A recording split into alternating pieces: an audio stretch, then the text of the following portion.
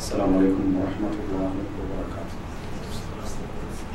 إن الحمد لله نحمده ونستعينه ونستغفره ونعوذ بالله من شرور أنفسنا ومن سيئات أعمالنا من يهده الله فلا مضل له ومن يضلل فلا هادي له وأشهد أن لا إله إلا الله وحده لا شريك له وأشهد أن محمدا عبده ورسوله أما بعد. அன்புள்ள சகோதரர்களே அய்யூப் அலைஹிஸ்ஸலாம் அவர்களின் வாழ்க்கை வரலாறு என்கின்ற ஒரு தலைப்பில் சில குறிப்பிட்ட செய்திகளை எமக்கு மத்தியிலே ஞாபகப்படுத்திக் கொள்ளலாம் என்று நினைக்கின்றேன். அன்புள்ள சகோதரர்களே, அய்யூப் அலைஹிஸ்ஸலாம் அவர்களுடைய வாழ்க்கை வரலாற்றில் படிப்பினை பெற வேண்டிய ஒரு சில முக்கியமான அம்சங்கள் இருப்பதை போல் அவரை பற்றிய கட்டுக்கதைகள் நிறைய இந்த சமுதாயத்தில் அதாவது பரவி இருப்பதை நாம் என்ன செய்கிறோம், பார்க்கிறோம். எனவே இந்த அய்யூப் அலைஹிஸ்ஸலாம் அவர்களுடைய தலைப்பை எடுத்ததனுடைய பிரதானமான நோக்கம் அதில் உள்ள வாழ்க்கை ரீதியாக நாம் படிப்பினை பெற்றுக்கொள்ள வேண்டிய விஷயங்களை தெரிந்து கொள்வதோடு அய்யூப் அலைஹிஸ்ஸலாம் அவர்கள் பற்றி இந்த சமுதாயத்திலே உள்ள தவறான புரிதல்கள், தவறான அறிவிப்புகள், இவைகளை பற்றியும் சுருக்கமாக கொஞ்சம் என்ன செய்ய வேண்டும், தெரிந்து கொள்வதுதான் இந்த தலைப்புடைய நோக்கம். ஒரு நீண்ட விரிவான ஒரு தலைப்பும் கிடையாது. மாற்றமாக ஒரு சுருக்கமாக இப்போ மூசா அலைஹிஸ்ஸலாம், யூசுப் அலைஹிஸ்ஸலாம் என்று வரலாறு எடுத்தால் நம்ம ஒரு 10-20 தொடர்களுக்கு கூட என்ன செய்யலாம், கொண்டு போகலாம். அந்த அளவுக்கான தொடர் அமைப்பில் நடத்தக்கூடிய தலைப்பும் இல்லை. ஆனால் அதனிலே வரக்கூடிய பலகீனமான ரிவாயத்துக்களை மட்டும் வழங்கப்படுத்தணுமாக இருந்தால் ஒரு 2 தொடர் என்ன செய்யலாம், அதை வச்சு நம்ம என்ன செய்யலாம், செய்ய முடிஞ்ச அளவுல சில செய்திகள் என்ன செய்கிறது, அய்யூப் அலைஹிஸ்ஸலாம் அவர்களை பற்றி பரவி இருப்பதை நம்ம என்ன செய்கிறோம், பார்க்கிறோம். முதலாக அய்யூப் அலைஹிஸ்ஸலாம் அவர்களை பற்றிய அதாவது தகவல், ஒரு சிறிய தகவல், அவருடைய காலப்பகுதி பெயர் பற்றி நம்ம வரலாற்றில் தேடுவோம் என்று சொன்னால், அதாவது அய்யூப் அலைஹிஸ்ஸலாம் அவர்கள் இப்ராஹிம் அலைஹிஸ்ஸலாம் அவர்களுடைய வழித்தோன்றல். இப்ராஹிம் அலைஹிஸ்ஸலாம் அவர்களுடைய வழித்தோன்றல், அதாவது அவர்களது சந்ததி வழியாக இஸ்ஹாக் அலைஹிஸ்ஸலாம், இஸ்மாயில் அலைஹிஸ்ஸலாம், இந்த சந்ததி வழியாக தோன்றிய ஒருவர் தான் அய்யூப் அலைஹிஸ்ஸலாம். ஆனால் இவருடைய அதாவது காலம் எது, இப்ராஹிம் அலைஹிஸ்ஸலாம் அடுத்தது இஸ்ஹாக் அலைஹிஸ்ஸலாத்துக்கு அடுத்தபடியான காலமா அல்லது மிகவும் அதாவது தாண்டிய காலமா என்பதில் எந்த விதமான சரியான வரலாற்று சான்றுகளும் இல்லை. சில நேரங்களில் நபிமார்கள் சாட் போடுறவங்க சிலருடைய கருத்துக்களை எடுத்து என்ன செஞ்சிருக்கலாம், அவங்கள ஒரு தர்த்தீப் பண்ணி இருக்கலாம். ஆனால் வரலாற்று ரீதியாக கூட தஃப்சீர் ஆசிரியர்களோ அல்லது வரலாற்றை எழுதியவர்கள் கூட அதை ஒரு ஒழுங்கு அடிப்படையில் சொல்கிற நேரத்தில் இப்ராஹிம் அலைஹிஸ்ஸலாத்துடைய வழித்தோன்றல் என்ற அந்த அதாவது தகவல்களோடு அதாவது நிறுத்திக் கொள்வதை தான் நம்ம என்ன செய்கிறோம், பார்க்கிறோம். அப்ப நம்ம என்ன சொல்லலாம்னா, இப்ராஹிம் அலைஹிஸ்ஸலாத்துடைய பரம்பரையில் தோன்றிய ஒரு மனிதர் தான் அய்யூப் அலைஹிஸ்ஸலாம். இவரது தந்தை யார், தந்தை யார் என்பதிலும் அதாவது ஒரு நேர்த்தியான ஒரு நிலை கிடையாது. உதாரணமா இப்ராஹிம் அலைஹிஸ்ஸலாத்துடைய தந்தை யார், யாரு, ஆசர். அதே போல யூனுஸ் அலைஹிஸ்ஸலாத்துடைய தந்தை மத்தா. இப்படி அதாவது தந்தை தெளிவாக அல்லது ஓரளவாவது உறுதிப்படுத்தப்பட்டு சொல்லப்பட்ட லிஸ்ட்ல யார் இல்லை, அய்யூப் அலைஹிஸ்ஸலாம் அவர்கள் இல்லை. அய்யூப் அலைஹிஸ்ஸலாம் அவருடைய தந்தையுடைய பேர் வரலாற்று ரீதியாக ஒரு நம்ம சொல்லத்தக்க தகவல்கள் இல்லை. கருத்து முரண்பாடு அடிப்படையில் நிறைய என்ன செஞ்சுக்கிறாங்க, சொல்லி இருக்கிறார்கள், சொல்லத்தக்க தகவல்கள் இல்லை. மனைவி என்று எடுத்துக்கொண்டாலும் அவனோட மனைவி யூனுஸ் அய்யூப் அலைஹிஸ்ஸலாத்துடைய வாழ்க்கையில் மிக ஒரு முக்கியமான ஒரு பங்கு வகிக்கிறான். மனைவி என்று எடுத்துக்கொண்டாலும் கூட அவனோட மனைவி யார், இஸ்ஹாக் அலைஹிஸ்ஸலாத்துடைய பிள்ளை என்று ஒரு சிலர், யூசுப் அலைஹிஸ்ஸலாத்துடைய பிள்ளை என்று ஒரு சிலர், யாக்கூப் அலைஹிஸ்ஸலாத்துடைய பிள்ளை என்று ஒரு சிலர், இப்படி பேர்கள்ல நிறைய அதாவது லையா என்று சொல்லி ஒரு சில பேர், இப்படி பல கருத்துகள் என்ன செய்கிறது அதில் நிலவுவதை பார்க்கிறோம். எனவே அதுலயும் நம்ம வரலாற்று இப்ப நான் சொல்ல வாரது என்னன்னா சஹீஹ் லைஃப் என்ற அடிப்படையில் கூட அல்ல. உதாரணமா ரசூலுல்லாஹி ஸல்லல்லாஹு அலைஹி வஸல்லம் அவர்கள் அய்யூப் அலைஹிஸ்ஸலாத்தை பற்றி சொன்னது யூனுஸ் இப்னு மத்தா அப்படின்னு ரசூலுல்லாஹ்களே சொல்றாங்க. அப்ப தந்தையுடைய பேர் நிரூபணமாகுது. இந்த மாதிரி அய்யூப் அலைஹிஸ்ஸலாத்துல வரலாறு நிரூபிக்கப்படவில்லை என்று கூட நான் சொல்லல. அதையும் தாண்டி வரலாற்று நூல்கள் இருக்குது, ஒரு பிதாயா வ நிஹாயா இருக்கலாம், இமாம் தபரியுடைய நூலா இருக்கிற இந்த வரலாற்று நூல்கள்ல கூட கருத்து முரண்பாடுகள் சொல்ற நேரத்தில் சில விஷயங்களுக்கு கொஞ்சம் ஒரு வலு இருக்கும், ஒரு பலம் என்ன செய்யும் இருக்கும். முரண்பாடாக இருந்தாலும் இந்த நிலைப்பாடு ஓரளவுக்கு ஏற்கத்தக்க நிலைப்பாடு என்கிற ஒரு வலுவை நீங்க அந்த அறிவிப்புகளை காணலாம். அந்த வலு கூட இதுல அந்த பலம் கூட இதுல இல்லை. அப்ப எனவே அவருடைய அதாவது மனைவி இன்ன நபர் தான் என்று சொல்லி நிரூபிக்கப்பட்டதாக அதாவது வரலாற்று நம்ம காண முடியல, பேர்கள் ஐயான்னு சொல்லிக்கிறாங்க, இன்னொரு நபர மகளாக இருக்கலாம் அப்படின்லாம் என்ன செய்திருக்கிறார்கள், தகவல் சொல்லி இருக்கிறார்கள். அதே நேரம் இவருடைய பிள்ளை பற்றி சொல்கிற நேரத்தில் துல்கிஃபில் அப்படி என்கின்ற ஒரு நபி சொல்லப்படுறதை நம்ம பார்க்கிறோம். துல்கிஃபில் வந்து இவருடைய மகன் தான், யாருடைய, அய்யூப் அலைஹிஸ்ஸலாம் பிஷ்ரன் அவருடைய பேர், இவருடைய மகன் தான் என்று சொல்லப்படுகிறது. அதுவும் அவ்வளவுதான், இது என்ன சொல்லப்படுகிறது என்ற விஷயம் தான் கீழே. ஆனால் அதாவது இதனாலதான் இமாம் இப்னு கதீர் அவர்கள் கூட விதாய வன்னிகால் என்ன செய்வார்னா அந்த வரலாற்றை சொல்லி முடிஞ்சு வார நேரத்தில் நாங்க அடுத்ததாக வந்து அதாவது கஸஸுல் அன்பியா சம்பந்தமா சொல்ற நேரத்தில் அடுத்ததாக வந்து அதாவது நாங்க துல்கிஃபிலுடைய வரலாறு அய்யூப் அலைஹிஸ்ஸலாத்துக்கு பிறகு நாம் என்ன செய்யறோம், கொண்டு வருகிறோம். காரணம் மகனாக சொல்லப்பட்டிருப்பதனால், துல்கிஃபில் யாருன்னு தெரியும் தானே, குர்ஆன்ல வதல் கிஃபிலி என்ன, அதாவது துல்கிஃபிலும் ஒரு நல்ல ஒரு சிறந்த மனிதராக நபியாக குர்ஆன்ல சொல்லப்படுது. அதனால துல்கிஃபில் என்ற அந்த மனிதர் அய்யூப் அலைஹிஸ்ஸலாத்துடைய மகன், அவர் நபியாக இருந்தார் அப்படி என்றதும் வரலாற்றில் சொல்லப்படுற செய்தியை தவிர ஒரு பலமான செய்தி கூட என்னது, ஒரு பலம் என்ற இடத்துக்கு வரலாற்று ரீதியாக கூட ஒரு பலம் என்ற இடத்துக்கு என்ன செய்யல, கொண்டு வர முடியவில்லை. அப்ப இவ்வளவு நேரம் சொன்னதுல எல்லாமே என்னது, பலம் இல்லை. ஆனால் இப்ராஹிம் அலைஹிஸ்ஸலாத்துடைய பரம்பரையை சார்ந்தவர் அப்படி என்ற அந்த செய்தி மட்டும் என்னது, ஒரு பலமான செய்தி. இவர் எங்க இருந்தாரு, எங்க வாழ்ந்தார் அப்படி என்று நம்ம பார்க்கிற நேரத்தில் வந்து அர்துர் ரூம், அதாவது ரோமானியர்கள் இருந்த ரோம் பிரதேசத்தை சேர்ந்தவர்கள் இருந்த இடத்துல அவர் வாழ்ந்தாரு. சிரியாவை ரோம் அசல் ரூம் அல்ல, அவர்கள் வந்து ஆட்சி செஞ்ச இடம், ரோம்ல இருந்து வந்து ஆட்சி செஞ்ச இடம் எது, சிரியா. அதாவது இன்றைய பலஸ்தீன், லெபனான், ஜோர்தான் இதெல்லாம் சேர்த்த அந்த பகுதிக்குள்ள அவர் இருந்தார். பலஸ்தீன் என்று என்ன செய்யறாங்க சொல்றாங்க, அய்யூப் அலைஹிஸ்ஸலாத்துடைய அதாவது பிறந்தகமாக வாழ்ந்தகமாக பலஸ்தீனை என்ன செய்கிறார்கள் சொல்வதை நம்ம என்ன செய்கிறோம் பார்க்கிறோம். இதுதான் அவரை பற்றிய அதாவது சொந்த தகவல்களாக என்ன செய்யலாம் நம்ம பார்க்கிறதுக்கு இருக்கிறது. அப்ப இதுல நம்ம தெரிஞ்சது என்ன, இப்ராஹிம் அலைஹிஸ்ஸலாத்துடைய பரம்பரையை சேர்ந்தவர். அடுத்ததாக அய்யூப் அலைஹிஸ்ஸலாம் அவர்கள் என்ன இந்த பிறந்த இடம் வந்து சிரியா, அதாவது ஷாம் பிரதேசத்தை என்ன செய்தாரு பிறந்தார். இந்த ரெண்டு தகவல்கள், மற்ற தகவல்கள் நம்ம தெரிஞ்சிருக்கணும். நம்ம வந்து இதெல்லாம் அவருடைய தரத்தோட இந்த லெவல்ல தான் என்ன செய்திருக்கிறது, அது சொல்லப்பட்டிருக்கிறது என்கின்ற அமைப்பில் நம்ம தெரிந்திருக்க வேண்டிய விஷயங்கள். இந்த வரலாறு வந்து நம்ம போய் வரலாறுன்னா அந்த கோணத்துல பார்ப்போம், என்ன கோணத்துல, உருக்கமான 4 செய்தி வராதா அப்படின்னு என்ன செய்ய பார்ப்போம், அப்படி பார்க்கணும். படிக்கிறது தான் இதுல சப்ஜெக்ட். அய்யூப் அலைஹிஸ்ஸலாத்தை பற்றிய சரியான தவறான தகவல்களை தெரிஞ்சுக்கிறது. அதுல ஒரு சில விஷயங்களை நம்ம என்ன செய்யலாம், படிப்பினையாக பெற்றுக்கொள்ளலாம். அடுத்ததாக அய்யூப் அலைஹிஸ்ஸலாம் அவர்கள் நபியாக இருந்தார் என்பதற்கு குர்ஆன்ல ஆதாரம் என்ன செய்து இருக்குது. அல்லாஹ் தஆலா குர்ஆன்ல ஒரு 1-2 இடங்களில வஹி அறிவித்த நபிமார்களுடைய பட்டியலை சொல்கிற நேரத்தில் இறுதியாக அய்யூப் அலைஹிஸ்ஸலாத்து அல்லாஹ் என்ன செய்யறான், அதில் சொல்லி காட்டுகிறான். அப்ப அவ்ஹைனா என்ற வார்த்தையோடு அய்யூபை அல்லாஹ் தஆலா சேர்க்கிறான். அய்யூப் அலைஹிஸ்ஸலாத்துக்கும் நாம் என்ன செய்தோம், வஹியை அறிவித்தோம். அப்படின்னா அவர் ஒரு நபியாக என்ன செஞ்சாரு இருந்தார். அய்யூப் அலைஹிஸ்ஸலாம் நபியாக இருந்தார் என்பதற்கு, நபியாக இருந்தார் என்பதுல முரண்பாடுகள் எதுவும் என்ன இல்லை. அய்யூப் அலைஹிஸ்ஸலாம் ஒரு நபியாக இருந்தார். அடுத்ததாக அய்யூப் அலைஹிஸ்ஸலாம் அவர்களுடைய வரலாற்றை நாம் எடுத்து பார்க்கிற நேரத்தில் இப்ப நாம அவருடைய செய்திகளை தகவல்களை எடுக்கிறதுல எங்களுக்கு முதலாவது சோர்ஸ் அது அதாவது மூல நூல் இது குர்ஆன்ல அவருடைய வரலாறு என்று சொல்லப்பட்டது என்று பார்த்தீங்கன்னு சொன்னா ஒரு 3-4 வசனங்கள் தான் என்ன செய்யுது குர்ஆன்ல இருக்குது. சில நபிமார்களை பத்தி எந்த வசனமுமே என்னது குர்ஆன்ல துல்கிஃபில் எந்த வசனமும் இல்லை, அந்த அவரை சொல்லப்பட்டதை தவிர. அதே மாதிரி அய்யூப் அலைஹிஸ்ஸலாத்துடைய வரலாற்றை பார்த்தீங்கன்னு சொன்னால் ஒரு 3-4 இடங்களில் அய்யூப் அலைஹிஸ்ஸலாத்தை பற்றிய செய்திகள் என்ன செய்தி சொல்லப்பட்டிருக்கு. ஹதீஸ்ல பார்த்தீங்கன்னு சொன்னால் புகாரில ஒரு செய்தி வருது, இப்னு மாஜால ஒரு செய்தி என்ன செய்கிறது வருகிறது. அது போல இப்னு ஹிப்பான் இது போன்ற கிரந்தங்கள் ஒரு சில செய்திகள் என்ன செய்கின்றன வருகின்றன. அதுல பெருவாரியான செய்திகள் பலகீனமான தைஃபான செய்திகள் தான், நீண்ட செய்திகள்லாம் வருது, தைஃபான செய்தி. இந்த ரெண்டும் தான் நாங்கள் மிகவும் நம்பகமாக தகவல் எடுக்க முடிந்த அதாவது மூலாதாரங்கள் வரலாற்றுல. மற்றபடி உள்ள தகவல்கள் எல்லாம் நம்ம செய்திகளாக எடுக்க முடியுமே தவிர, இப்படி அய்யூப் அலைஹிஸ்ஸலாத்துடைய வரலாற்றில் சொல்லப்பட்டிருக்கிறது என்று எடுக்கலாமே தவிர மற்றபடி ஒரு வலுவாக எடுப்பதற்கு போதிய ஆதாரங்களாக இல்லை என்பதை நம்ம புரிந்து கொள்ள வேண்டும்.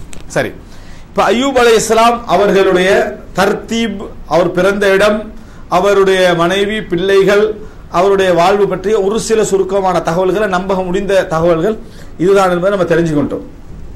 அடுத்தது என்ன அப்படின்னு சொன்னால், அய்யூப் அலைஹிஸ்ஸலாத்துடைய வரலாற்றை அல்லாஹ் குர்ஆன்ல எதற்கு சொல்கிறான் அப்படின்னு நீங்க பாத்தீங்க அப்படின்னு சொன்னால், இதான் அய்யூப் அலைஹிஸ்ஸலாத்துடைய வரலாற்றிலேயே மிக கூடுதலாக பிரபல்யமாக அதை சூழத்தான் கதைகளும் கட்டப்பட்டிருக்குது, பொய்களும் உருவாக்கப்பட்டிருக்குது, சரியான செய்திகள் என்ன செஞ்சது வந்திருக்கு.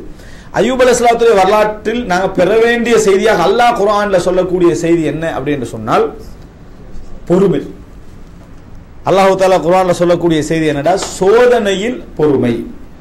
சோதிக்கப்படுவதில் பொறுமைக்கு உதாரணமாக அய்யூப் அலைஹிஸ்ஸலாம் அவர்களை அல்லாஹ் தஆலா குர்ஆன்ல சொல்லி காட்டுகிறான். இரண்டாவது, சோதனையில் பொறுமை மட்டுமல்ல, சோதிக்கப்படுற மூமின்களுக்கு நம்பிக்கை ஊட்டல். அதுவும் அய்யூப் அலைஹிஸ்ஸலாத்துடைய வரலாற்றில் என்ன செய்து இருக்குது. சோதிக்கப்படுகின்ற மூமின்களுக்கு நம்பிக்கை ஊட்டல் என்றால் உங்களுக்கு நல்ல எதிர்காலம் உண்டு, அல்லாஹ்விடமிருந்து நல்ல செய்தி உங்களுக்கு உண்டு, உங்களுக்கு சுபசோபனம் உண்டு, நீங்க சந்தோஷமாக இருக்கக்கூடிய ஒரு காலம் உங்களுக்கு என்ன உண்டு, சோதனைகள் எல்லாம் நன்மைகளாக மாற்றி தரக்கூடிய ஒரு சூழ்நிலை உங்களுக்கு உண்டு என்று அல்லாஹ் தஆலா நேரடியாகவே அய்யூப் அலைஹிஸ்ஸலாத்துடைய வரலாற்றில் அல்லாஹ் என்ன செய்யறான், சொல்லி காட்டுகிறான். சூரத்துல் அன்பியால அல்லாஹ் தஆலா நிறைய நபிமார்களுடைய செய்தியெல்லாம் சொல்லிட்டு வர நேரத்தில் நம்ம அதை பார்க்கிறோம். இந்த இடத்துல ஒரு சின்ன குறிப்பு சொல்லிக் கொள்ள வேண்டும். துஆ சம்பந்தமாக எங்க சமுதாயத்தில் வந்து நம்பிக்கை ஊட்டலை விட அவநம்பிக்கை ஊட்டல் நிறைய நடந்திருக்குது. நீங்க துஆ கேட்டால் மூன்றில் ஒன்று நடக்கும். ஒன்றில் உடனே அங்கீகரிக்கப்படும், கேட்டது கிடைக்கும். இல்லை என்றால் அதுக்கு பகரமாக இன்னொன்று தரப்படும், அதாவது ஒரு தீமை நீக்கப்படும், அல்லது மறுமையில உங்களுக்கு அது கிடைக்கும். ஒருத்தர் சொல்றாரு, ஒரு கடன் 1000 தாங்க, நான் இந்த அடுத்த வாரம் தாரேன், இல்லைன்னா அதுக்கு அடுத்த மாசம் தந்துருவேன்னா உங்களுக்கு முதலாவது என்ன படும், கன்ஃபார்மா அடுத்த மாசம் தான் என்ன செய்யும் கிடைக்கும், அடுத்த வாரம் என்ன செய்யாது கிடைக்காது. அடுத்த வாரம் இல்லாட்டி அதுக்கு அடுத்த வாரம் கிடைக்கும்னா அதுக்கு அடுத்த வாரம் தான் நம்ம மனசுல என்ன செய்யும் படு. எப்பயும் கடைசி டேட் தான் நமக்கு என்ன செய்ய போகுது பட போகுது. இப்போ நீங்க ஒருத்தட்ட சொல்றீங்க உங்களுக்கு ஒன்றில் மறுமையில் கிடைக்கும் அல்லது உலகத்துல கிடைக்கும் அல்லது ஒரு துன்பம் நீங்கும்னா, துஆ கேட்கிற நேரத்தில் நிறைய பேர் உள்ளத்துல என்ன இருக்குது, மறுமையில தான் நம்ம இந்த உலகத்துல கன்ஃபார்மா என்ன செய்யப்படுறது இல்லை, கிடைக்க போறது இல்லை என்ற எண்ணத்துல தான் கையே தூக்குறோம். யா அல்லாஹ் எனக்கு வந்து நல்ல ஒரு வீடு தான், நல்ல குழந்தைகள் தான் அப்படின்னு கேட்கிற நேரத்துல மறுமையில கிடைக்குமா, இந்த உலகத்துல என்ன செய்யாது கிடைக்கும். அவனை கேட்கிறதே நம்பிக்கை இல்லாமத்தான் அவன் என்ன செய்யறான் கேட்கிறான். ஆனா உண்மையிலே நம்ம பார்த்தோம் சொன்னால் இதுதான் பொது விதியா அப்படி ஒரு செய்தி வருகிறது. அந்த செய்தியின் ஆதாரத்தன்மையில சில பிரச்சனைகள் இருக்கிறது ஒரு பகுதி. உண்மையில அந்த செய்தியுடைய கருத்து பிழைன்னு சொல்ல முடியாது. ஆனால் உண்மையிலேயே துஆவை அப்படித்தான் அணுகணுமான்னு கேட்டா சூரத்துல் அன்பியால அல்லாஹ் நபிமார்களுடைய வரலாற்றை எல்லாம் சொல்லிட்டு வாருங்க. அய்யூப் அலைஹிஸ்ஸலாம், யூனுஸ் அலைஹிஸ்ஸலாம், அதே போல அதாவது ஜக்கரியா அலைஹிஸ்ஸலாம், இப்படி ஒவ்வொருத்தர வரலாறை சொல்லிக்கணும் வரான். அவர்கள் கேட்டது எல்லாவற்றையும் பார்த்தீங்கன்னு சொன்னா உலகத்தை தான் கேட்டான், உலகத்தை தான் என்ன செஞ்சான் கேட்டாங்க. புத்தர் துஆ கேட்கிற யாரெல்லாம் என் கடன் எல்லாம் அடைச்சிரு, மறுமை நாள் இதெல்லாம் நிறைவேற்றா என்ன செய்யணும், நரகத்துக்கு தான் அனுப்பணும். ஏன் உலகத்துல நிறைவேற்றல, மறுமையில என்ன நடக்கும், மறுமையில கடனோட வந்துக்கிறார். அப்ப அங்க வந்து ஒண்ணும் இயலாது, அங்க வந்து நரகம். அப்ப எல்லா விஷயங்களும் உலகத்துல தான் தீரும் என்றது, மறுமையில தான் தீரும் என்ற நம்பிக்கையும் துஆல என்ன செய்யும், அவ நம்பிக்கை ஏற்படுத்தும். அல்லாஹ் குர்ஆன்ல என்ன செய்யறான்னு சொன்னால் ஃபஸ்தஜப்னா லஹு ஃபஸ்தஜப்னா லஹு ஃபஸ்தஜப்னா லஹு ஒவ்வொரு நபிமாருடைய விஷயத்துக்கும் சொல்றான். அந்த நபிமார்கள் கேட்டதெல்லாம் உலக விஷயம், எனக்கு குழந்தை வேண்டும், ஃபஸ்தஜப்னா லஹு, அவருக்கு நான் பதில் சொன்னோம். யூனுஸ் அலைஹிஸ்ஸலாம் மீனுடைய வயிற்றில் அகப்பட்டிருக்கிறாரு, என்னது யாழ்ல என்னை காப்பாற்று, நான் அநியாயக்காரர்கள் ஒருவனாக இருந்து விட்டேன். அப்ப நான் என்ன செஞ்சோம், அவரை காப்பாற்றணும். கதாலிக்கு நுஞ்சில் முஃமினி, நாங்கள் அப்படித்தான் மூமின்களை என்ன செய்வோம், அதாவது காப்பாற்றுவோம். அல்லாஹ் தஆலா என்ன செய்யறான் சொல்லி காட்டுறான். அதே போல அய்யூப் அலைஹிஸ்ஸலாம் கேட்கிறார் நோயை பத்தி, அதே போல அவருக்கு என்ன செஞ்சு காட்டப்பட்டு, இப்படியே சொல்லிட்டு அல்லாஹ் என்ன சொல்றான்னா அவர்களுடைய துஆக்களை நம்ம ஏற்றுக்கொண்டதற்கான என்ன காரணம்னு சொன்னா இன்னஹும் கானூ யுஸாரிஊன ஃபில் கைராத், அவர்கள் வந்து நல்ல விஷயங்கள் செய்வதிலே வேகமாகவர்களாக இருந்தார்கள். எங்களை பிரார்த்திக்கின்ற பொழுது ஆசையோடும் அச்சத்தோடும் பிரார்த்திப்பார்கள். அதனால் நம்ம என்ன செய்வோம், துஆக்கள் எல்லாம் கபூல் செஞ்சோம். எங்க கொடுத்தோம், எல்லாமே உலகத்திலேயே என்ன செய்தோம் கொடுத்தோம் அல்லாஹ் தஆலா சொல்றான். எனவே அந்த நபிமார்களுடைய வரலாற்றில் அல்லாஹ் தஆலா நீங்க துஆ கேட்பதன் மூலம் இந்த உலகத்திலேயே கிடைக்கும், இந்த உலகத்திலேயே என்ன செய்யும் கிடைக்கும் என்ற நம்பிக்கை ஊட்டலை அல்லாஹ் தஆலா சொல்றான். எப்பயும் மக்கள்கிட்ட சொல்ற டைம்ல சில விஷயங்கள் இருக்கு அல்லாஹ் தஆலா மறுமையில தர வாய்ப்பு இருக்கு. ஒருத்தர் வந்து ஒரு வீடு வச்சுக்கிட்டு இன்னொரு வீடு கேட்கிறாரு, அப்ப அந்த நேரத்தில் அல்லாஹ் தஆலா மேலதிகமாக கிடைக்கிறோம், உனக்கு இந்த உலகத்துல என்ன தேவையில்லை அப்படின்றான். அல்லது ஒரு சாதாரண ஒரு வீட்டுல இருக்கிறான், ஒரு பெரிய ஒரு மாளிகை, அது ஓகே. ஆனா ஒருத்தன் ரோட்ல இருந்துட்டு இருக்கிறான், வசதியே இல்லாமிக்கிறான், உணவுக்கு வழி இல்லை, உனக்கு மறுமையில தான் கிடைக்கும் என்று அவனுக்கு அதான் முடிவு என்று அல்லாஹ் தஆலா எழுதி வச்சுக்கிறான். நம்ம என்ன செய்யக்கூடாது, சொல்லக்கூடாது. இந்த உலகத்தில் நம்ம கேட்கக்கூடிய விஷயங்களை பொறுமைக்கு மிகவும் தகுதியானவர்கள் நபிமார்கள். அவங்களோட பிரார்த்தனைகள் எல்லாமே என்ன செஞ்சுக்குது உலகத்துல அங்கீகரிக்கப்பட்டிருக்கிற நேரத்தில் நிச்சயமா அல்லாஹ் தஆலா இந்த உலகத்துல எங்களுக்கு துஆக்களை என்ன செய்வான் அங்கீகரிப்பான். அந்த நபிமார்களுக்கே அல்லாஹ் தஆலா கொடுத்து அவர்களுக்கு ஆறுதல் படுத்துற நேரத்தில் எங்களுக்கு தருவாண்ட படிப்பினே இருக்கு. இது அய்யூப் அலைஹிஸ்ஸலாத்துடைய வரலாற்றில் என்ன செய்திருக்கிறது. அடுத்தது அந்த துஆக்கள் அவதானிச்சு பார்த்தீங்கன்னு சொன்னா எல்லாவற்றிலும் முஃமின்களையும் இப்படித்தான் நான் காப்பாற்றுவோம் சேர்த்து தான் அல்லாஹ் என்ன செய்யறான் சொல்லுகிறான். இதே சப்ஜெக்ட் அய்யூப் அலைஹிஸ்ஸலாத்துடைய இதிலே நீங்க என்ன செய்யலாம் பார்க்கலாம். எனவே அய்யூப் அலைஹிஸ்ஸலாத்துடைய வரலாற்றில் குர்ஆன் சொல்லக்கூடிய செய்தி எங்களுக்கு கிடைக்கக்கூடிய மிக பிரதானமான 2 செய்தி என்னன்னு சொன்னா, ஒன்று பொறுமை, இரண்டாவது பொறுமையோடு இருக்கின்றவருக்கு நம்பிக்கை ஊட்ட. ஒரு பெரிய ஒரு சுபசோபன செய்தி, சுபசோபன செய்தியை தான் உங்களுக்கு மறுமையில வச்சுட்டாங்கன்னு சொல்றேன். மறுமையில இந்த உலகத்திலேயே உங்களுக்கு என்னது சுபசோபனம் உண்டு, நல்ல செய்தி உண்டு என்கின்ற அந்த நம்பிக்கை ஊட்ட. சோதிக்கப்படுறவங்களுக்கு நீங்க இந்த உலகத்துல சோதிக்கப்படுறீங்க, மறுமையில தான் உங்களுக்கு எல்லாம் கிடைக்கும். ரசூல் ஸல்லல்லாஹு அலைஹி வஸல்லம் அவர்கள்ட்ட வந்து ஒரு நபித்தோழர் என்ன, அல்லாஹ்வின் தூதரே கஷ்டமா இருக்கு, வேதனையாக இருக்கு அப்படின்னு சொல்ல, எப்ப வெற்றி வரும் என்று கேட்டு ரசூலுல்லாஹ் என்ன சொன்னாங்க, இன்னக்கும் தஸ்தஅஜிலூன், நீங்க அவசரப்படுறீங்க, எல்லாம் உங்களுக்கு மறுமையில தான் கிடைக்கும்னு சொல்லல, நீங்க அவசரப்படுறீங்க அப்படின்னு சொன்ன அர்த்தம் என்னன்னா, இந்த உலகத்துல உங்களுக்கு கிடைக்கும், ஆனா நீங்க குயிக்கா கிடைக்கணும்னு என்ன செய்றீங்க, ஆசைப்படுறீங்கன்னு சொன்னாங்களே தவிர இந்த உலகத்துல உங்களுக்கு கிடைக்காது என்று ரசூல் ஸல்லல்லாஹு அலைஹி வஸல்லம் என்ன சொல்லல. ரசூலுல்லாஹ் கூட என்ன சொன்னாங்கன்னா, பாதுகாப்பான ஒரு சூழல் வரும்போது ஆர்வத்தை என்ன செய்தார்கள், ஊட்டினார்கள் என்பதை நம்ம பார்க்கிறோம். இதான் அய்யூப் அலைஹிஸ்ஸலாத்துடைய வரலாற்றை சொல்றதுல மறக்கிறவங்க இந்த செக்ஷனை மறந்துடுறாங்க. அவர் எப்படி சோதிக்கப்பட்டார், அவர் எப்படி கஷ்டப்பட்டார், அவர் வேதனையோடு இருந்தார், அப்படி சொன்ன உடனே எல்லாரும் உள்ளத்துல என்னத்தை உண்டாக்கிருதுன்னு சொன்னா, அய்யூப் அலைஹிஸ்ஸலாத்துக்கு தந்த கஷ்டம் எல்லாம் எங்களுக்கு தரல, அதனால நம்ம கொஞ்சம் பொறுமையா இருப்போம் என்றதோட முடிச்சிடறாங்களே தவிர, அய்யூப் அலைஹிஸ்ஸலாத்துக்கு இன்னொரு வரலாற்று அல்லாஹ் என்ன செஞ்சான், கொடுத்தான் என்ற பகுதியை நிறைய ஊட்டுறது இல்லை. அதான் நம்ம தெரிஞ்சு கொள்ள வேண்டிய விஷயம். அய்யூப் அலைஹிஸ்ஸலாத்து வரலாற்றுல ஒரு பகுதியை மட்டும் அல்லாஹ் சொல்லல, அடுத்தது ரிவர்ஸ் ஆகி தலைகீழாகி அவருக்கு ஒரு கிடைச்ச நல்ல வாழ்க்கை பற்றியும் அல்லாஹ் என்ன செய்யறான் சொல்லி காட்டு. ரெண்டுமே இந்த உலகத்துல என்ன செஞ்சது, கிடைச்சது. அய்யூப் அலைஹிஸ்ஸலாத்துடைய சோகம் சோதனைகளை சொன்னதோட அவ்வளவுதான் சொன்னா என்னோட மவுத் வரைக்கும் இதுதான் அப்படி என்ற சிந்தனை நம்ம என்ன செய்யக்கூடாது, ஊட்டக்கூடாது. ஒவ்வொரு நபிமார்களுடைய வரலாற்றிலும் சோதனையோடு அல்லாஹு தஆலா ஒரு சுகமான ஒரு பகுதியை அல்லாஹ் என்ன செய்யறான் சொல்லி காட்டுகிறான். அதை நம்பிக்கை ஊட்டுகின்ற அமைப்பு தான் அல்லாஹ் என்ன செய்யறான் குர்ஆனில் சொல்லி இருப்பதை நாங்கள் பார்க்கிறோம். இப்ப ஆரம்பமாக அய்யூப் அலைஹிஸ்ஸலாம் அவர்களை பற்றி அல்லாஹு தஆலா குர்ஆன்ல சொல்லக்கூடிய அதாவது ஒரு விஷயம், ஒரு பொதுவாக அல்லாஹ் தஆலா சொல்லி காட்டுறான். முதலாவது வந்து பொதுவாக சொல்லி காட்டுகிறான். என்ன அப்படின்னு சொன்னால், சூரத்துல் அன்பியா 83 84, சூரத்துல் அன்பியா 83 84வது வசனம்.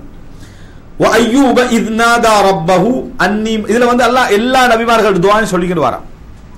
அதுல அய்யூப் அலைஹிஸ்ஸலாம் கேட்கிறார், வ அய்யூப் இத் நாதா ரப்பஹு, தனது இறைவனிடத்தில் அவர் பிரார்த்தனை செய்தார், அன்னி மஸ்ஸனியத்துர், எனக்கு வந்து தீங்கு ஏற்பட்டு விட்டது, என்னை தீங்கு சோதனைகள் கஷ்டங்கள் என்னை தீண்டி விட்டது, வ அன்த அர்ஹமுர் ராஹிமீன், நீ கருணையாளர்களிலெல்லாம் மிகப்பெரிய கருணையாளர், நீ அன்த அர்ஹமுர் ராஹிமீன், கருணை காட்டக்கூடியவர்களெல்லாம் நீ மிகப்பெரிய கருணை காட்டக்கூடியவன், எப்படி என்று சொல்லி அல்லாஹ்ட்ட துஆ கேட்கிறார்.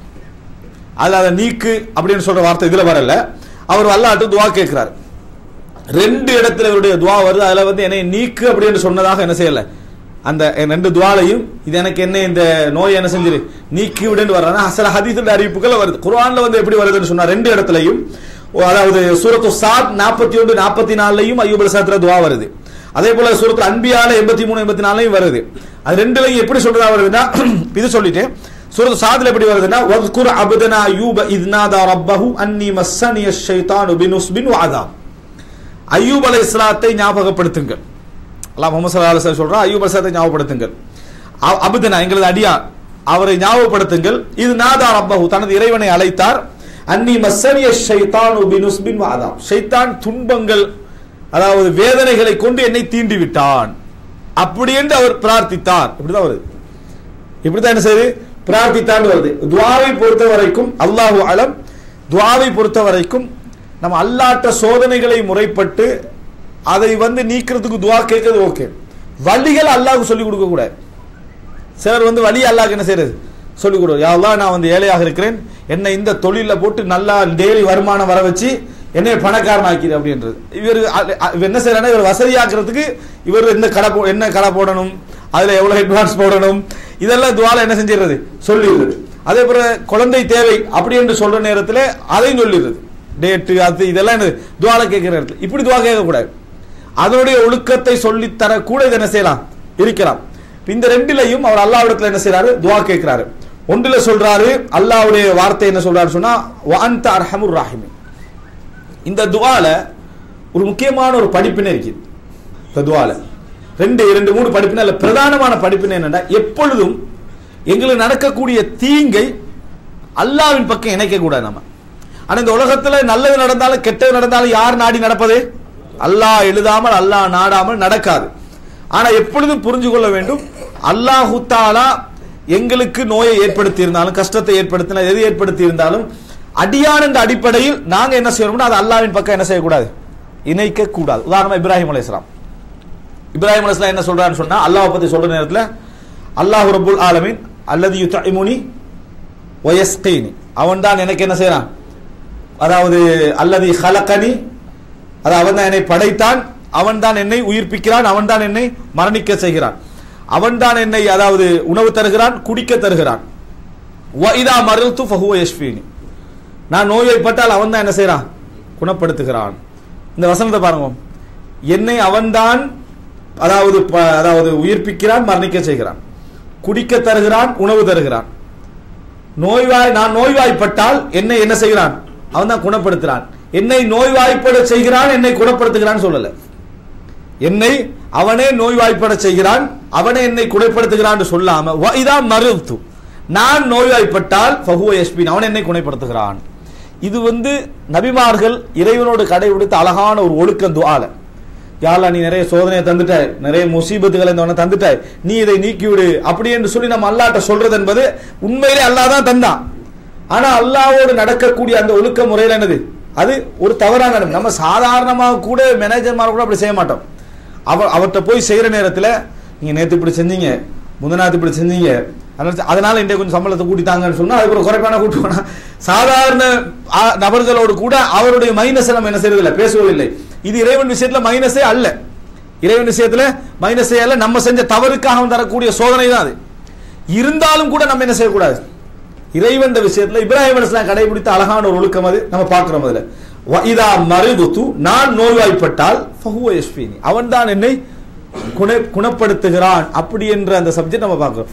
எனவே துஆ கேட்கிற நேரத்தில் ஷர்ர வ ஷர்ரு லைஸ இலை, தீங்கு உன் பக்கம் அல்ல அப்படின்னா உன் பக்கம் இணைக்கப்படக்கூடாது, உன் பக்கம் இணைக்கப்படக்கூடாது அப்படின்றது. எங்களை பொறுத்த வரைக்கும் அது தீங்காக இருந்தாலும் இறைவன் இந்த உலகத்தில் செய்த எல்லாமே ஹைர் தான், அது எல்லாமே ஒரு ஹிக்மத் என்ன செய்யுது உண்டு. எங்களுக்கு நடந்த எந்த தீங்கிலும் ஒரு ஹைர் என்ன செய்யும் இருக்கும். எனவே இறைவன் பக்கம் நம்ம அந்த ஷர்ரை என்ன செய்யக்கூடாது, இணைக்க கூடாது என்றது இதுல வர என்ன செய்யறான்னா பாருங்க, அன்னி மஸ்ஸனி அப்துல், என்னை தீங்கு தீண்டி விட்டது, தீங்கு அல்லாஹு தஆலா தீண்ட வைத்திருக்கிறான்னு சொல்லலாம் அவருக்கு, தீங்கு தீண்டி விட்டது. அன்த அர்ஹமுர் ராஹிமீன், நீ கருணையாளன், நீ என்ன கருணையாளன், கருணையாளர்களுக்கெல்லாம் நீ கருணையாளன் என்ற வார்த்தை என்ன சொல்றாரு. அடுத்த துஆலே அவர் சொல்ற நேரத்தை எப்படி சொல்றாரு, அன்னி மஸ்ஸனிய ஷைத்தான், ஷைத்தான் என்னை நோயை கொண்டும் அதாவது கஷ்டத்தை கொண்டும் வேதனையை கொண்டும் தீண்டி விட்டான். இந்த வார்த்தை தான் என்ன செய்றாரு சொல்றாரு. அதே போல நம்ம மறக்கடிக்க செய்தால் யார் மறக்கடிக்க செய்யறான், அல்லாஹ் தான். ஆனா வமா அன்சானிஹி இல்ல ஷைத்தான், யார் சொன்னது, எந்த நபி சொன்னது, மூசா நபி சொன்னாரு. கஹ்ஃப்ல நாம பார்க்கிறோம்.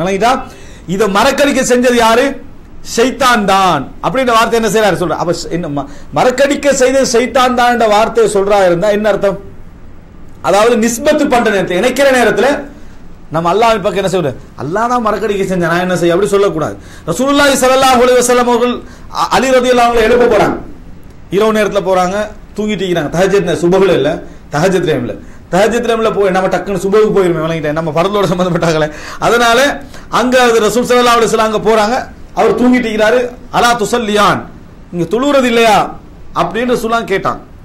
ரசூல் ஸல்லல்லாஹு அலைஹி வஸல்லம் தொழுறலன்னு கேட்ட நேரத்தில் ஐயூப் இந்த அலி ரலியல்லாஹு சொன்ன பதில் என்ன தெரியுமா, அர்வாஹுனா பியதில்லா, எங்களது உயிர்கள் எல்லாம் அல்லாஹ்வுடைய கையில இருக்குது, அல்லாஹ் எங்களை எழுப்ப நாடினா நம்ம எழுப்பி இருப்போம் அப்படின்னு அலி ரலியல்லாஹு சொல்லிட்டாங்க. இந்த மாதிரி ஒரு சப்ஜெக்ட் நமக்கு சொல்லப்பட்டா நாங்க ஒரு மணி நேரம் அக்கீதா கிளாஸே அங்க என்ன செஞ்சிருப்போம், எடுத்திருப்போம். ரசூலுல்லாஹி ஸல்லல்லாஹு அலைஹி வஸல்லம் என்ன செஞ்சாங்கடா, அது கேட்ட உடனேயே ஒரு பதில் ரசூல் ஸல்லல்லாஹு அலைஹி வஸல்லம் சொன்னாங்க. அதாவது மனிதன் அதிகமாக தர்க்கம் செய்யக்கூடியவனாக இருக்கிறான் என்ற குர்ஆன் வசனத்தை ஓதிக்கின்ற ரசூலுல்லாஹ் போயிட்டான்.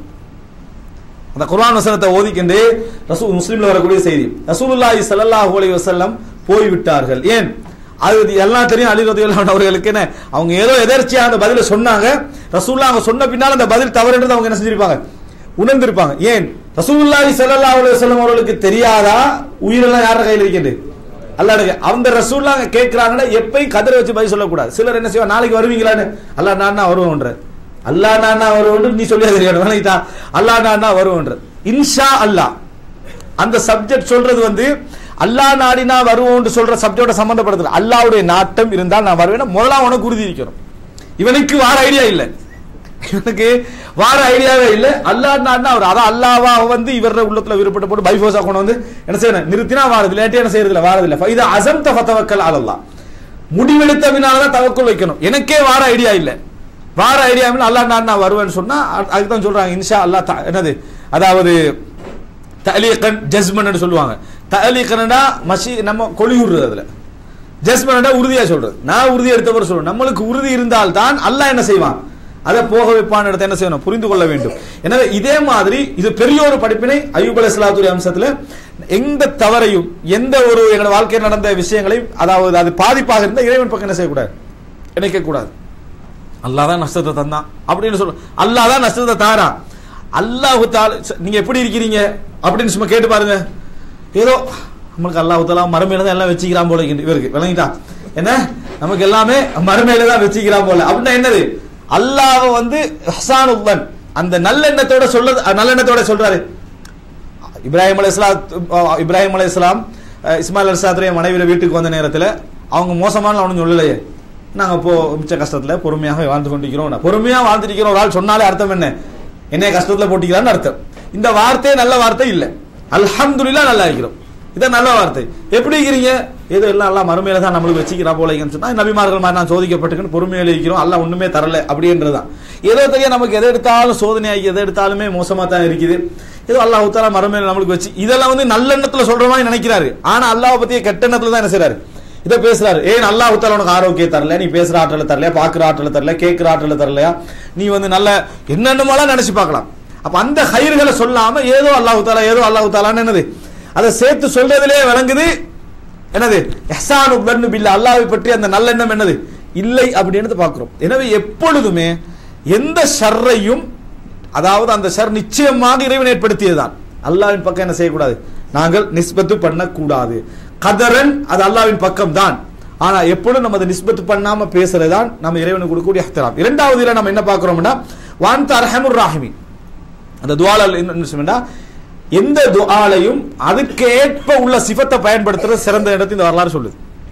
வான்த அர்ஹமுர் ராஹிமீன் உதாரணமாக நம்ம அடக்க முடியாத ஒருத்தரை ஃபேஸ் பண்றோம், ஒரு மன்னரையோ ஒரு பெரும் கொடுமையோ நாட்டில் ஃபேஸ் பண்றோம்னு வைங்களேன். அந்த நேரத்தில் வந்து எங்களுக்கு உண்மையிலே முன்னுக்கால வந்து நிக்கிறது என்னன்னா அவனுடைய ஜபரு தன்னுடைய அந்த அடக்குமுறை தலையில வந்து நிற்கும். அதுக்கெல்லாம் மேல ஒரு அடக்காளன் யாரு அல்லாஹ் ஜப்பார் யா ஜப்பார் அடக்கக்கூடியவனே அடக்கி ஆளக்கூடியவனே சின்ன நமக்கு வந்து சொன்னா இவனுடைய அந்த சக்தி குறைவாக என்ன செய்யும் வழங்கும். அதே போல வேதனைகள் கஷ்டங்கள் இருக்கிற நேரத்தில் நமக்கு எல்லாரையும் தெரிஞ்சிடும் இவன் யாருன்றெல்லாம் சோதனை நேரத்தில் என்ன செஞ்சிடும் எல்லாரையும் தெரிஞ்சிடும். அந்த நேரத்தில் நம்மளுக்கு ரஹ்மத்து கூட யார் நினைவு வரும் வான்த அர்ஹமுர் ரஹீம் யால நீதான் கருணையாளர்கள் எல்லாம் மிகப்பெரிய கருணையாளன்.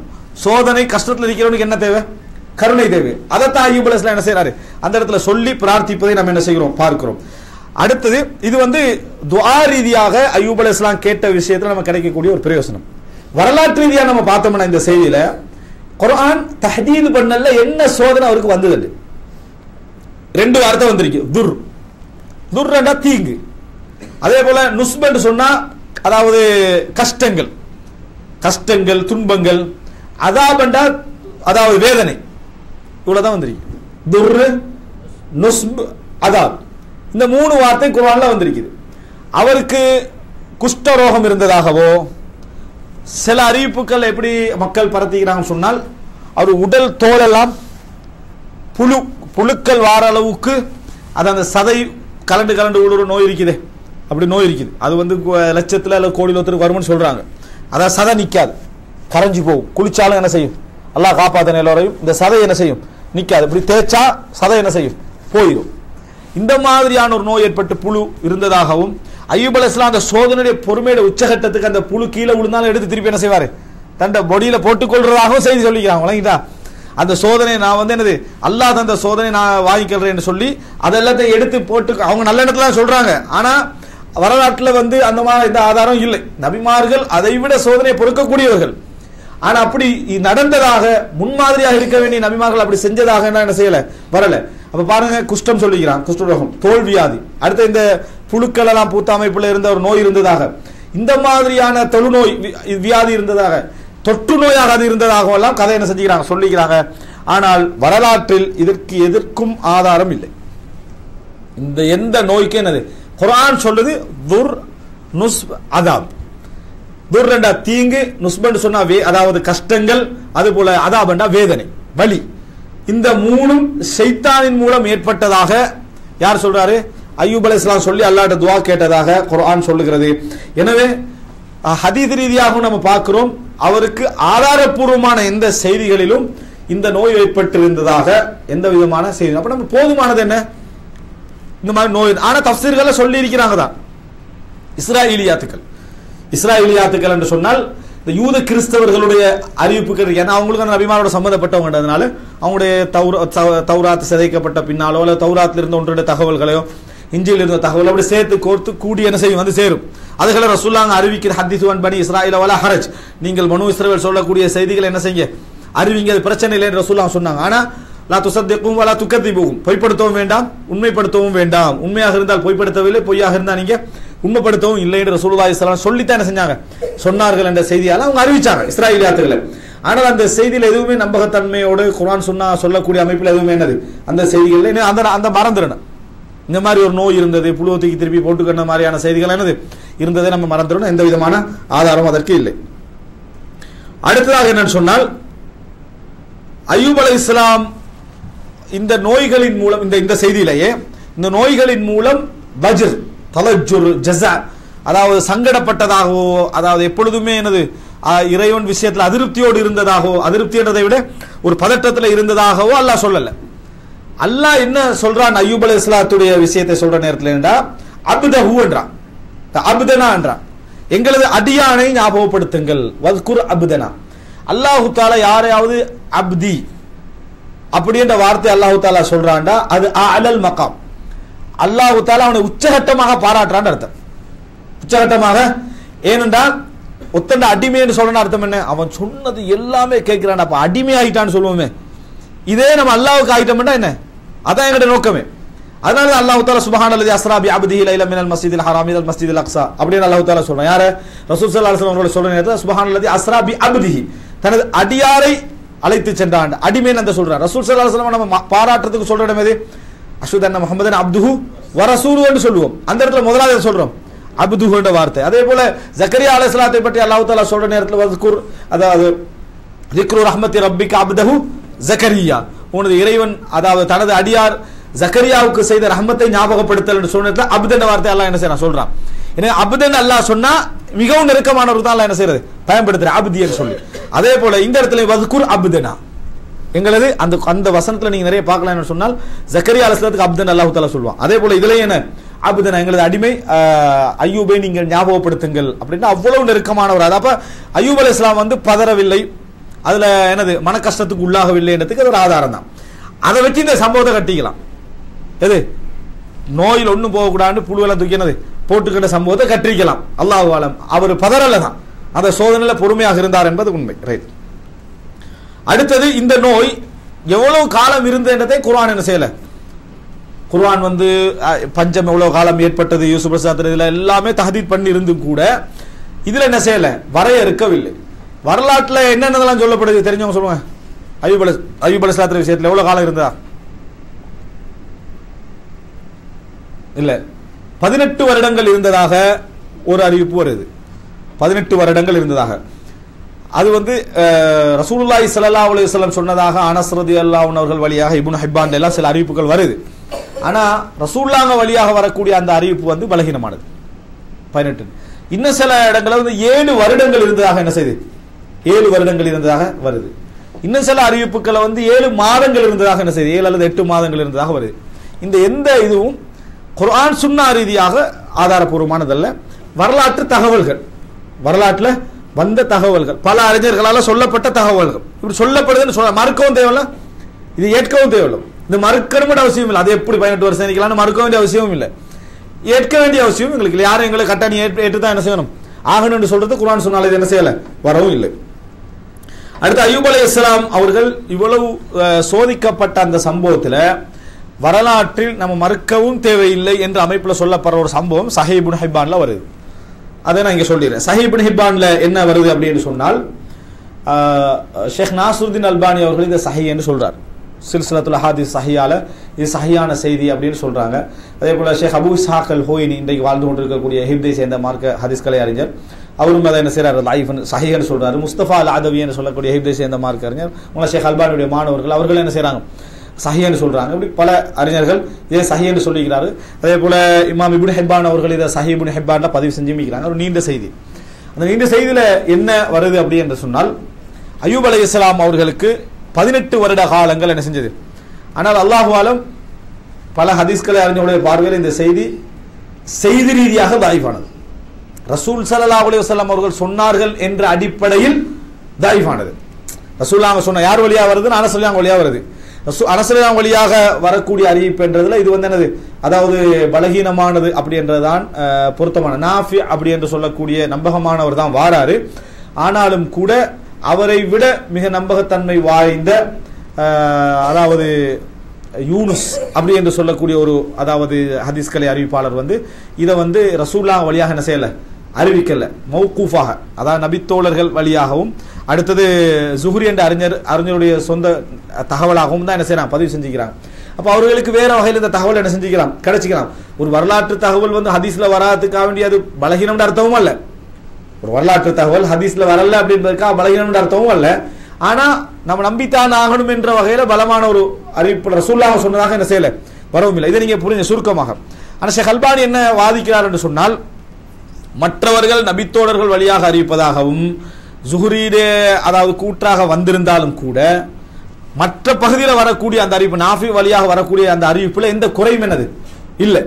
எனவே இது ஏற்றுக்கொள்றதுல என்ன பெரிய ஒரு சிரமம் இல்லை, இது வந்து தவறாக வராது அப்படின்ற வார்த்தை என்ன செய்யறாரு, அவர் செய்யறாரு. அல்லாஹு அலம். இந்த செய்தியில என்ன வருதுன்னு சொன்னால், அய்யூப் அலைஹிஸ்ஸலாம் அவர்களுக்கு 18 வருட காலம் என்ன செஞ்சது, இந்த நோய் இருந்தது. இதுலதான் இந்த 18 வருது. 18 வருட காலம் இந்த நோய் ஏற்பட்டுச்சு. அவர் நல்ல வசதியானவராக என்ன செஞ்சாரு இருந்தார், சொத்துக்கள் இருந்துச்சு, பிள்ளைகள் இருந்தாங்க, வசதியானவராக இருந்தார். இந்த நோய் ஏற்பட்ட நாள்ல இருந்து எல்லாரும் ஒதுங்க ஆரம்பிச்சாங்க. சொத்துக்கள் எல்லாம் என்ன செஞ்சுட்டு போயிட்டு கடைசியில என்னது ஹஜரஹுல் கரீப் வல் பஈத் எல்லாருமே அவரை வெறுத்துட்டாங்க. எஞ்சியதாட மனைவி மட்டும்தான். அவங்க ஏன் நாங்கள் சொன்ன கடந்த கால வாழ்க்கை மூலம் நிறைய என்ன செஞ்சாங்க, அனுபவித்தார்கள், நல்ல சந்தோஷமாக இருந்தாங்க, மகிழ்ச்சியாக இருந்தாங்க. அந்த நன்றிக்காக வேண்டி என்ன செஞ்சாங்க, அந்த கடைசி கால பகுதியை அய்யூப் அலைஹிஸ்ஸலாத்தோடு கடைசி கால அந்த நோய்வாய்ப்பட்ட பகுதியை அய்யூப் அலைஹிஸ்ஸலாத்தோடு அவங்க நீண்ட காலம் என்ன செஞ்சாங்க, கழித்தார்கள் அப்படி என்று அந்த செய்தியில வருது. அந்த செய்தியில வார அந்த சம்பவத்தில் ஒரு சில செய்திகள் என்ன வருதுன்னு சொன்னால், அய்யூப் அலைஹிஸ்ஸலாத்துக்கு 2 தோழர்கள் இருக்கிறாங்க. இந்த 2 தோழர்கள் மட்டும்தான் அவரை வந்து சந்திக்கிறது. மற்றவங்க எல்லாம் அவங்க சந்திக்கிறத என்ன செஞ்சிட்டாங்க, விட்டு விட்டாங்க.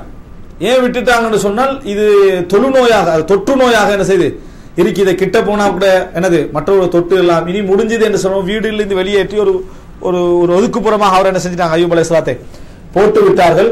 அங்க வந்து மனைவி மட்டும்தான் அவங்களை என்ன செய்வாங்க, உணவு கொடுக்கிறதோ கூட்டிட்டு போய் வாரதோ இந்த மாதிரி வேலையை என்ன செஞ்சாங்க, அவங்களோட மனைவி மட்டும்தான் செய்தார்கள் அப்படி என்று சொல்லி அந்த அறிவிப்பு சொல்லுது.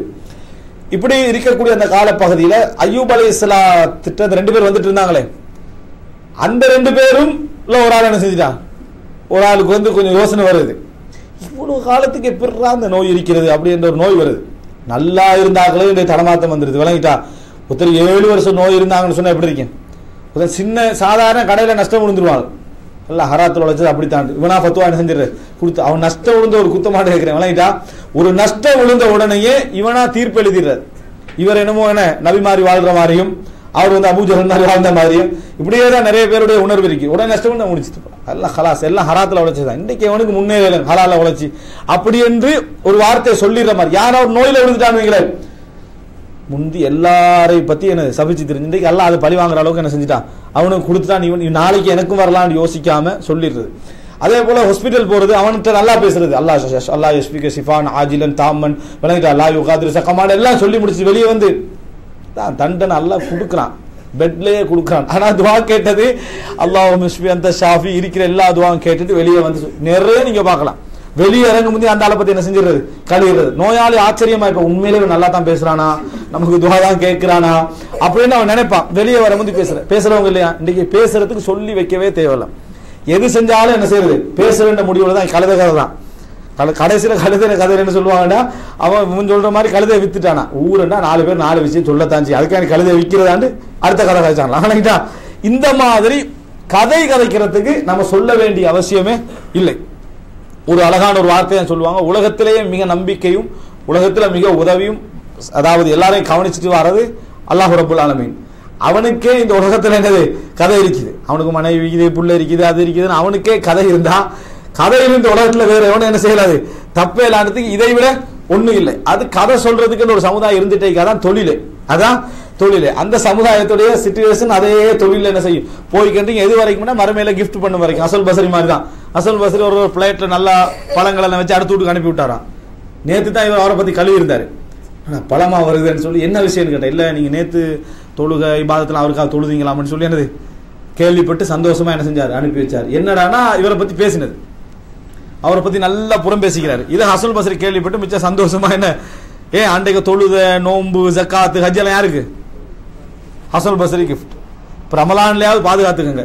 சிலர் உம்ராவுக்கு போறது, உம்ராவுக்கு போய் தவாஃப் செஞ்சு 6வது 7வது தவாஃப்ல நல்லா இருந்தாலும் பக்கத்துல ஹஜ் யார் காணலையே உம்ரா கண்டு, இல்ல ஹராம் தான், நாங்க ஏழை பாளைகள் தான் இன்னைக்கு உம்ரா செய்யறோம், இன்னைக்கு எந்த பணக்கார உம்ரா செய்யறான் அப்படின்ட்டு டோட்டல் தவாஃப் யாருக்கு, வீட்டுல பெரியவர் அவருக்கு ஒரு கிஃப்ட். அடுத்த இன்னொரு தவாஃப் இன்னொருத்தருக்கு. பிளைட்ல ஏறுற நேரத்துல இங்குள்ள மக்களை செஞ்ச பாவத்தை சேர்த்துக்கணும் தான் என்னது, அன்று பெத்த பாலகன் போல போறதுன்றது, சாக போற லெவல்ல தான் என்ன செய்யறது, ஊருக்கு போய் சேர்றது. நடக்கலையா? எல்லாரையும் பத்தி புறம் பேச மாட்டோம் ஒரு மஜ்லிஸ்ல உட்கார்ந்து பாருங்க, ஒன்றும் பேச மாட்டோம்ன்றதுக்கு சமம். அது எதுக்கு சமம்?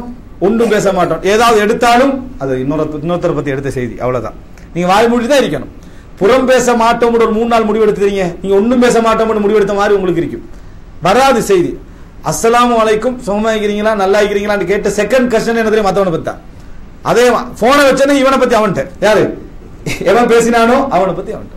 இதுதான் ரசூல் ஸல்லல்லாஹு அலைஹி வஸல்லம் ஒரு செய்தியில சொன்னாங்க. என்னன்னு சொன்னால், ஒருவர் பேசிவிட்டாங்களே திரும்பினா அது அமானிதம் பண்ணாங்க, அது அமானிதம் என்று ரசூலுல்லாஹி ஸல்லல்லாஹு அலைஹி வஸல்லம். அதே போல ஆலோசனை கேட்டா அது அமானிதம் பண்ண. அல் முஸ்தஷார் முத்தமன், யாராவது ஆலோசனை கேட்க வந்தா இன்னைக்கு படுற சந்தோஷம், ஆலோசனை சொல்றதுக்கு அவன் செய்தி கிடைச்சதுனால அவன் தன் வாழ்க்கையை பத்தி உங்கள்கிட்ட தான் சொல்லணும் எல்லாம் சொல்லி முடிஞ்சு அத்தனை செய்தியை எடுத்து மாட்டினாண்டாண்டு என்ன எல்லாம் எடுத்து இங்க ஸ்ப்ரெட் பண்ணி விடுறது.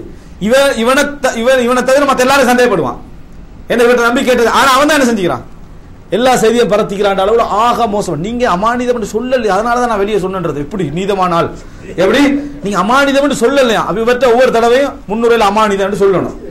இந்த லெவல் இருக்கான். அய்யூப் அலைஹிஸ்ஸலாத்துக்கு எஞ்சினது 2 பேர், அதுல ஒரு ஆளுக்கு சைத்தான் போட்டது. அய்யூப் அலைஹிஸ்ஸலாம் ஏதோ ஒரு பெரிய லெவல்ல ஒரு பாவம் செஞ்சுக்கிறாரு. எப்படி இவர் ஏதோ ஒரு பெரிய லெவல்ல ஒரு பாவம் செஞ்சுக்கிறாரு, இல்லாட்டி இவ்வளவு காலம் இருப்பாரா அப்படின்னு சொல்லிட்டார். யார்கிட்ட? பக்கத்தில் உள்ளவர்கிட்ட. இந்த 2 பேரும் தான் அய்யூப் அலைஹிஸ்ஸலாத்தை விசிட் பண்ண வாரது. சரியா? இந்த 2 பேர்லயும் ஒருத்தர் என்ன சொல்லிட்டாரு, ஏதோ யாரும் செய்ய உலகத்தில் எவனும் செய்யாத ஒரு பாவத்தை இவர் என்ன செஞ்சிட்டாரு, செஞ்சிட்டாரு. அதான் இந்த லெவல்ல இருக்கிறாருன்னு சொல்லி அடுத்தவருக்கு சபர் இல்லை. என்னடா இப்படி சொல்லிட்டாரு. எப்பையும் மாறாத என்று ஒரு சில மக்கள் இருப்பாங்க, எப்பயுமே மாறாதவர்கள் அப்படி என்று இருப்பாங்க. அந்த மாதிரி அவர் இருந்தாரு. இப்படி ஒரு சம்பவத்தை சொல்லிட்டாரு அப்படி என்று சொல்லி அய்யூப் அலைஹிஸ்ஸலாத்தை சொல்லிட்டார். இப்படித்தான் இவர் சொன்னாரு அப்படின்னு சொல்லிட்டாங்க. இதுல இன்னொரு விஷயம் கவனிக்கும், நம்மகிட்ட ஒரு ஆள் ஒரு விஷயத்தை சொல்லிட்டான்னு சொன்னா அப்ப நம்ம படுற பாடம் இருக்கு, அது ஒன்று இருக்குது. நமக்கு நோயை விட எது வேதனை இருக்கு தெரியுமா, சொல்லிட்டான் அவனுக்கு அவனை பத்தி நம்மகிட்ட கேளுங்க, விளங்கிட்டா டீடைல்ஸே வச்சுக்கிறேன், ஒரு பிளாக் போட்டுருவோமா, விளங்கிட்டா இவர்கிட்ட டீடைல்ஸ் இருக்குதான். இது பெருமையாண்டு கேட்கிறேன். அவனை விட மோசம் நீ என்ன அர்த்தம், ஒத்தனை பத்தி ஒரு செய்தி வருதுன்னு சொன்னா நாங்க ஃபுல் லிஸ்டா இறங்குற, அவர் யாரு தெரியுமா அப்படின்னு அவர் அநியாயம் இழைக்கப்பட்டவனுக்கு இஸ்லாம் ஒரு வார்த்தை அனுமதிக்கு, என்ன கொஞ்சம் எல்லை மீறி பேசுறதுக்கு அனுமதிக்கு. அதோட நிறுத்தினமே தவிர அவருடைய 5 வயசுல இருந்து நாங்களும் ஆரம்பிச்சது நீ மோசம் பண்ண உன்னை விட நான் மோசம் பண்ணது அந்த லெவலுக்கு நம்ம நடக்க கூடாது.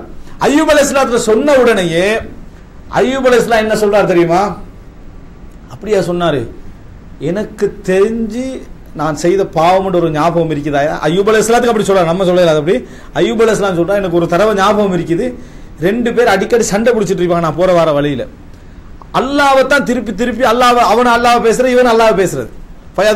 வயது குரான் இல்ல, அல்லாஹ்வை தான் ரெண்டு பேரும் எடுக்கிறது. இவங்க ரெண்டு பேரும் தவறான விஷயத்துல அல்லாஹ் என்ன செய்றாங்க, எடுத்து பேசுறாங்களே என்ற ஒரு கவலை இல்ல. நான் வீட்டுக்கு வந்தா எப்பொழுதும் அவர்களுக்கு பதிலாக நான் அல்லாஹ்ட்ட என்ன செய்வேன், மன்னிப்பு கேட்பேன். ஒருவேளை அவர்கள் தவறாக நடந்து கொண்ட விஷயத்துல நான் தலையிட்டது ஒரு பாவமாக இருக்குமோ அப்படின்னு நான் நினைக்கிறேன். அய்யூப் அலைஹிஸ்ஸலாம் இந்த இந்த சப்ஜெக்டை வந்து, அதாவது அய்யூப் அலைஹிஸ்ஸலாம் நான் செஞ்ச பாவம் அதை தான் நான் செய்றேன் நினைக்கிறேன் அப்படின்றான். இதுதான் அய்யூப் அலைஹிஸ்ஸலாம் நடந்து கொண்ட முறை. நாங்க எப்படி நடந்து கொள்வோம், நம்ம உங்களை பத்தி இப்படி சொல்றாரு தெரியுமா அப்படி என்று சொன்ன உடனேயே சுப்ஹானல்லாஹ், அதுக்கு பிறகு என்ன எதுவுமே இல்லை. அதை நீங்க ரெண்டு பேர் பகைச்சி 2 வருஷம் பிரிஞ்சிருப்பாங்க. நம்ம அவனை பத்தி பேசக்கூடாது, இவர் அவன் பேசக்கூடாது. நடுவில் ஒரு ஆள் வருவார், செய்தி தெரியுமா அப்படின்றது என்ன, இப்ப கதையை உங்களே பத்தி தான், அப்படி என்ன சொன்னாரு, நீங்க இப்படி இப்படி நடந்தீங்களாமே அவரோடு சொல்லு. நான் சொல்லக்கூடாதுன்னு நினைச்சிருந்து இந்த சொல்றாருன்னு நான் உங்கள்கிட்ட மட்டும் சொல்றேன், சரியா?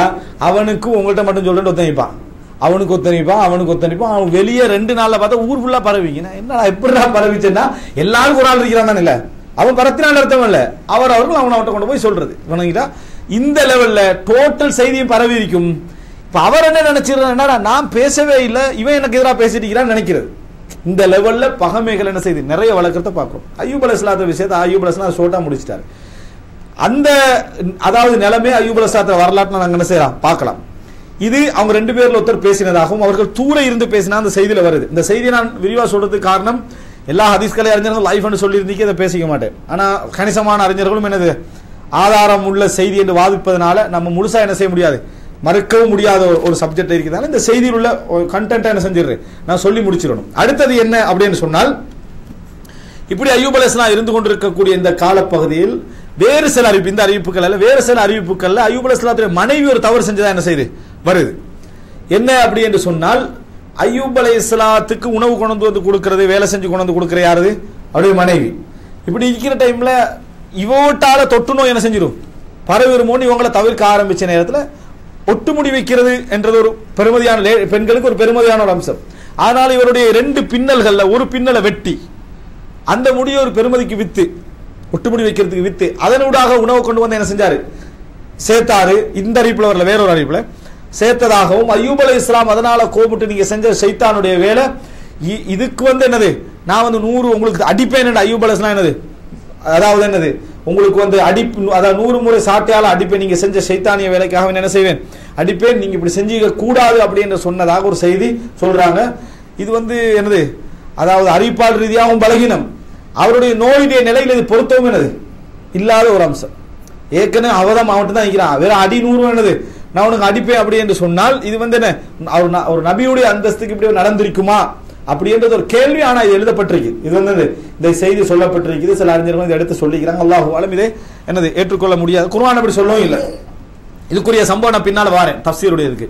இப்ப இப்படி ஒரு சம்பவத்துக்கெல்லாம் பின்னால அய்யூப் அலைஹிஸ்ஸலாம் இன்னொரு சப்ஜெக்ட், இந்த விஷயம் கேள்வி, அய்யூப் அலைஹிஸ்ஸலாம் இந்த அளவுல சோதிக்கப்பட்டாரு, இந்த அளவுக்கு மனைவியும் என்ன சோதிக்கப்பட்டான்னு கேள்விப்பட்ட நேரத்தில் அவர் சுஜூதுல விழுந்ததாகவும், யார் அய்யூப் அலைஹிஸ்ஸலாம் சுஜூதுல விழுந்ததாகவும், என்னை குணப்படுத்தினே எனது இந்த நோயை நீக்க என்ற சுஜூதுல விழுந்ததாகவும், அதுக்கு பின்னால் அவர் என்ன செய்யறாரு ஒரு முறை அந்த அறிவிப்புல வரக்கூடிய பகுதி, இது நான் மிக்ஸ் பண்ணி சொல்றேன்னா, இது இந்த சுஜூதுல விழுந்தது, இந்த மாதிரி துவா கேட்டது முடி சப்ஜெக்ட்ல வேற அறிவிப்புகளை வருது லைஃபான செய்திகள்.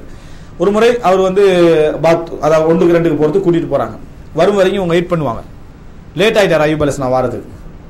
லேட் ஆகி வந்தா மனைவி என்ன செய்யறாங்க உங்களை தேடுறாங்க. ஏன்னா அவர் வந்து அல்லாஹ் என்ன செஞ்சுட்டான், அவரை குணப்படுத்திட்டான். குணப்படுத்தி ஒரு இளமையான வடிவத்தில் என்ன செய்யறாரு, அவர் தோல் நோயெல்லாம் குணமாகி ஒரு இளமையான வடிவத்தில் வந்துட்டாரு, நோய் குணமாகி இளமையான வடிவத்தில் வந்துட்டார். அதனால மனைவிக்கு அடையாளம் காண முடியல, நான் தான் அய்யூப் அப்படி என்று சொன்னார். மனைவி ஆரம்பத்தில் பரிகாசம் நினைச்சதாகவும், பின்னர் அய்யூப் அலைஹிஸ்ஸலாம் குணமாகிட்டார் என்ற செய்தியை அவர் என்ன செஞ்சிடறார் உணர்ந்து கொள்வதாகவும் இந்த அறிவிப்பில் என்ன செய்து வருது. இந்த நோய் குணமாகியது என்பது சம்பந்தமாக குர்ஆன் என்ன சொல்லுது அப்படின்னு பாத்தீங்கன்னு சொன்னால், குர்ஆன்ல நம்ம பார்க்கலாம். அல்லாஹு தஆலா அதாவது சூரா சாத் 41 44 குர்ஆன் என்ன சொல்லுதுன்னு சொன்னால், எப்படி அல்லாஹ் குணமாக்கினான், நோயை குணமாக்குறேன் அல்லாஹு தஆலா அவரோட துஆவால குணமாக்குறான். அந்த துஆவால எப்படி குணமாக்கினான்னு சொன்னால், உர்குத் பிரிஜ்லிக ஹாதா முக்தஸலுன் பாரித் வ ஷராப், உங்களோட காலால நிலத்தில் நீங்கள் அடியுங்கள். வணங்கிட்டா? உங்களோட காலால நிலத்தில் நீங்க என்ன செய்யுங்க, அடியுங்கள். அந்த இடத்துல என்ன செய்யுது, ஒரு குளிரான நீர் அங்க என்ன செய்யுது, உருவாகுது. முக்தசருன் பாரி, அதாவது குளிர்ந்த நீர், அதுல காலால என்ன செய்யறாரு, அடிக்கிறாரு. அந்த இடத்துல என்னது, குளிர்ந்த நீர் இருக்குது. அந்த இடத்துல காலால் அடிக்கிறாரு, குளிர்ந்த நீர் இருக்குது, உருவாகுது. விளங்கிட்டா? அதுக்கு பின்னால வஷராப், அதுல உங்களுக்கு குடிக்கவும் இயலும். அதனால உங்களோட உடம்பை என்ன செய்யலாம், கழுவிக்கொள்ளவும் முடியும். குளிக்கிற இடம் குளிக்க சொல்லுது குர்ஆன். முக்தசரன் என்ன, குளிப்பதற்கான அம்சமும், அதே போல என்ன, அதாவது குடிப்பதற்கான நீரும் அல்லாஹ் தஆலா உருவாக்குறான். அதுக்கு பின்னால அதாவது இன்னொரு வார்த்தை வருது. இந்த வார்த்தையுடைய தஃப்சீர்ல ஒரு சிலர் முரண்படுறாங்க. என்ன அப்படின்னு சொன்னால், வஹுத் பியதிக திக்தன் ஃபத்ரிப் பிஹி வலா தஹ்னத் அப்படின்னு சொல்லி அல்லாஹ் தஆலா சொல்றான். நீங்க ஒரு புல்லு கட்டு எடுங்க, அல்ல ஒரு கட்டை எடுங்க, ஒரு கட்டை எடுங்கன்னு அர்த்தம். கட்டை எடுங்கள் என்று சொன்னா, ஒரு உதாரணமாக நெட்டிகள் இருக்கு, இதெல்லாம் சேர்த்து எடுத்தா ஒரு கட்டு, விறகெல்லாம் சேர்த்து எடுத்தா ஒரு கட்டு. திக்தன் அரபில் அதுதான். எதை கட்டா எடுத்தா அதுக்கு பேர் இந்த திக்தன் பேர். அந்த மாதிரி திக்த எடுங்கன்னு சொல்லி வருது. அப்படின்னா ஒரு கட்டை எடுக்க சொல்றான். அதை புல்லாக என்ன செய்யலாம், நிலத்தில் உள்ள புல்லாக எடுக்கலாம், தடிகளாக இருக்கலாம், எடுக்க சொல்றான் அல்லாஹ் தஆலா. எடுக்க சொல்லிட்டு அதாவது அந்த லிகத்தை எடுத்து அதை ஃபத்ரிப் பிஹி, அதை கொண்டு நீங்கள் அடியுங்கள் அல்லாஹ் தஆலா சொல்றான். அதை கொண்டு அடியுங்கள், அதாவது ஃபத்ரிப் பிஹி, அதை கொண்டு அடியுங்கள். இப்ப அடியுங்கள் என்று சொன்னா அல்லாஹ் தஆலா இதுல என்ன அடிப்படையில சொல்றா அப்படி என்றதுக்கு தஃப்சீர்ல என்ன சொல்றாங்கடா, இது எதனால வந்ததுண்டா, 100 முறை அடிப்பேன் என்று அய்யூப் அலைஹிஸ்ஸலாம் என்ன செஞ்சார், யாருக்கு, மனைவிக்கு அடிப்பேன்னு சொன்னார். அது ஒரு தவறாக அவர் செய்த சத்தியம், தவறாக செய்த சத்தியம். அதனால வலா தஹ்னஸ் அதுல வருது, வலா தஹ்னு, சத்தியத்தை நீங்க முறிச்சு கொள்ள வேண்டாம். செஞ்சது பிழை, சத்தியத்தை என்ன செய்ய வேண்டாம், முறித்து கொள்ள வேண்டாம். அதுக்கு பகரமாக நீ சத்தியம் பண்ணிட்டீங்களே, அதுக்காக வேண்டி என்ன 100 கட்டை எடுத்து ஒரு முறை என்ன செஞ்சிருங்க, அடிச்சிருங்க. நீ 100 முறை அடிச்சதுக்கு சமம் என்று ஒரு தஃப்சீர் சில அதாவது அறிஞர்கள் சொல்றாங்க. ஆனா அல்லாஹு ஆலம் இந்த தஃப்சீர் என்ன செய்ய முடியாது, ஒரு அங்கீகரிக்கப்படக்கூடிய அமைப்பில் இல்லை, அங்கீகரிக்கப்பட அமைப்பில் இல்லை என்றதான் நம்ம என்ன செய்ய முடியும், சொல்ல முடியும். இதுல வேற வேற விளக்கம் சொல்றாங்க. இது நோயை குணப்படுத்துறத சப்ஜெக்டோட வார மாதிரி இருக்கிறதுனால இது என்ன செஞ்சிருக்கலாம், அந்த புல்லு எனது கட்டை எடுக்கிறது இது போன்ற குணப்படுத்தல்கள் வேலையோடு சம்பந்தப்பட்டதாக இருக்கலாம் என்றும் ஒரு நிலைப்பாடு சொல்லப்படுது. எப்படியோ அய்யூப் அலைஹிஸ்ஸலாத்துக்கு அல்லாஹு தஆலா ஒரு கட்டை எடுங்கள், அதை கொண்டு அடியுங்கள் அப்படின்னு அல்லாஹு தஆலா சொன்னா, இது மனைவியோடு சம்பந்தப்பட்டதுன்றதுக்கு நேரடியான எந்த ஆதாரமும் இல்லை. அடுத்த குர்ஆனுடைய அணுகுமுறையில் எடுத்து பார்த்தீங்கன்னு சொன்னா அது பொருத்தவும் என்னது இல்லை. அவங்களோடு துணையாக இருந்ததாக வரலாறு சொல்றது யாரு, மனைவியே. மனைவிக்கு நீங்க அப்படி அடிங்கன்னு சொல்றதுக்கு என்ன சப்ஜெக்ட் வரும், நீங்க அப்படி செஞ்சிட்டீங்க, அதனால ஒரு முறையோட என்ன செஞ்சீங்க, முடிச்சுக்கோங்க அப்படி என்று சொன்னதாக சொல்றது அவ்வளவு என்ன செய்யல. நம்ம நிர்பந்தம் இல்லை, நம்ம அங்கீகரிக்கணும், அங்கீகரிக்கணும் நிர்பந்தம் குர்ஆன்லயும் இல்ல, ஹதீஸ்லயும் இல்ல. இருந்தா ஓகே, நம்ம அதை பத்தி பேச மாட்டோம். அப்படி இல்லாத ஒரு செய்தி நம்ம ஒரு நிர்பந்தமாக அங்கீகரித்துக் கொள்ள வேண்டிய அவசியம் இல்லை. யாரோ 4 பேர் தஃப்சீர் பண்ணிட்டாங்க அப்படின்னு அறிஞர்கள் தான் பண்ணிட்டாங்க, நிர்பந்தமா நம்ம எடுத்துதான் ஆகணும் என்கின்ற இது வந்து நம்ம அங்கீகரிக்க வேண்டிய ஒரு அவசியம் உண்டு இல்லை. வலா தஹ்னத், உங்கள் சத்தியத்தை முறிக்க வேண்டாம்னு அல்லாஹ் தஆலா சொல்றார். இதுதான் அவருடைய நோய் குணமாகின சப்ஜெக்ட்டுக்கு என்ன செய்து அல்லாஹ் தஆலா சொல்லி காட்டுகிறார். அடுத்த கட்டம் என்ன அப்படின்னு சொன்னால், அய்யூப் அலைஹிஸ்ஸலாம் இவ்வளவு காலப்பகுதியில எப்படி இருந்தார் அப்படி என்று அல்லாஹ் சுருக்கமா சொல்ற நேரத்தில் இன்னா வஜத்னாஹு சாபிரன், இன்னா வஜத்னாஹு சாபிரன், மிகப்பெரிய பொறுமைசாலியாக அவரை நாம் கண்டோம், பொறுமைசாலியாக கண்டோம். நிஅமல் அப்த், சிறந்த ஒரு அடியானாக அவர் இருந்தார். நிஅமல் அப்த், பாருங்க அப்து அல்லாஹ் சொல்றான், நிஅமல் அப்த் இன்னஹு அவ்வாப். அவ்வாப் என்ற வார்த்தை எதுக்கு சொல்றேன்னா, இறைவன் பக்கம் மீளக்கூடியவராக இருந்தார். எது நடந்தாலும் இறைவன் பக்கம் அவர் மீளுவார். எப்பயும் பிழை செஞ்சாலும் தௌபா செய்யறது, எது நடந்தாலும் அல்லாஹ் அல்லாஹ் என்னது அவ்வாப், இன்னஹு அவ்வாப், அதுல அவ்வாபின் என்னது அவ்வாபிட பன்மை அவ்வாபின்.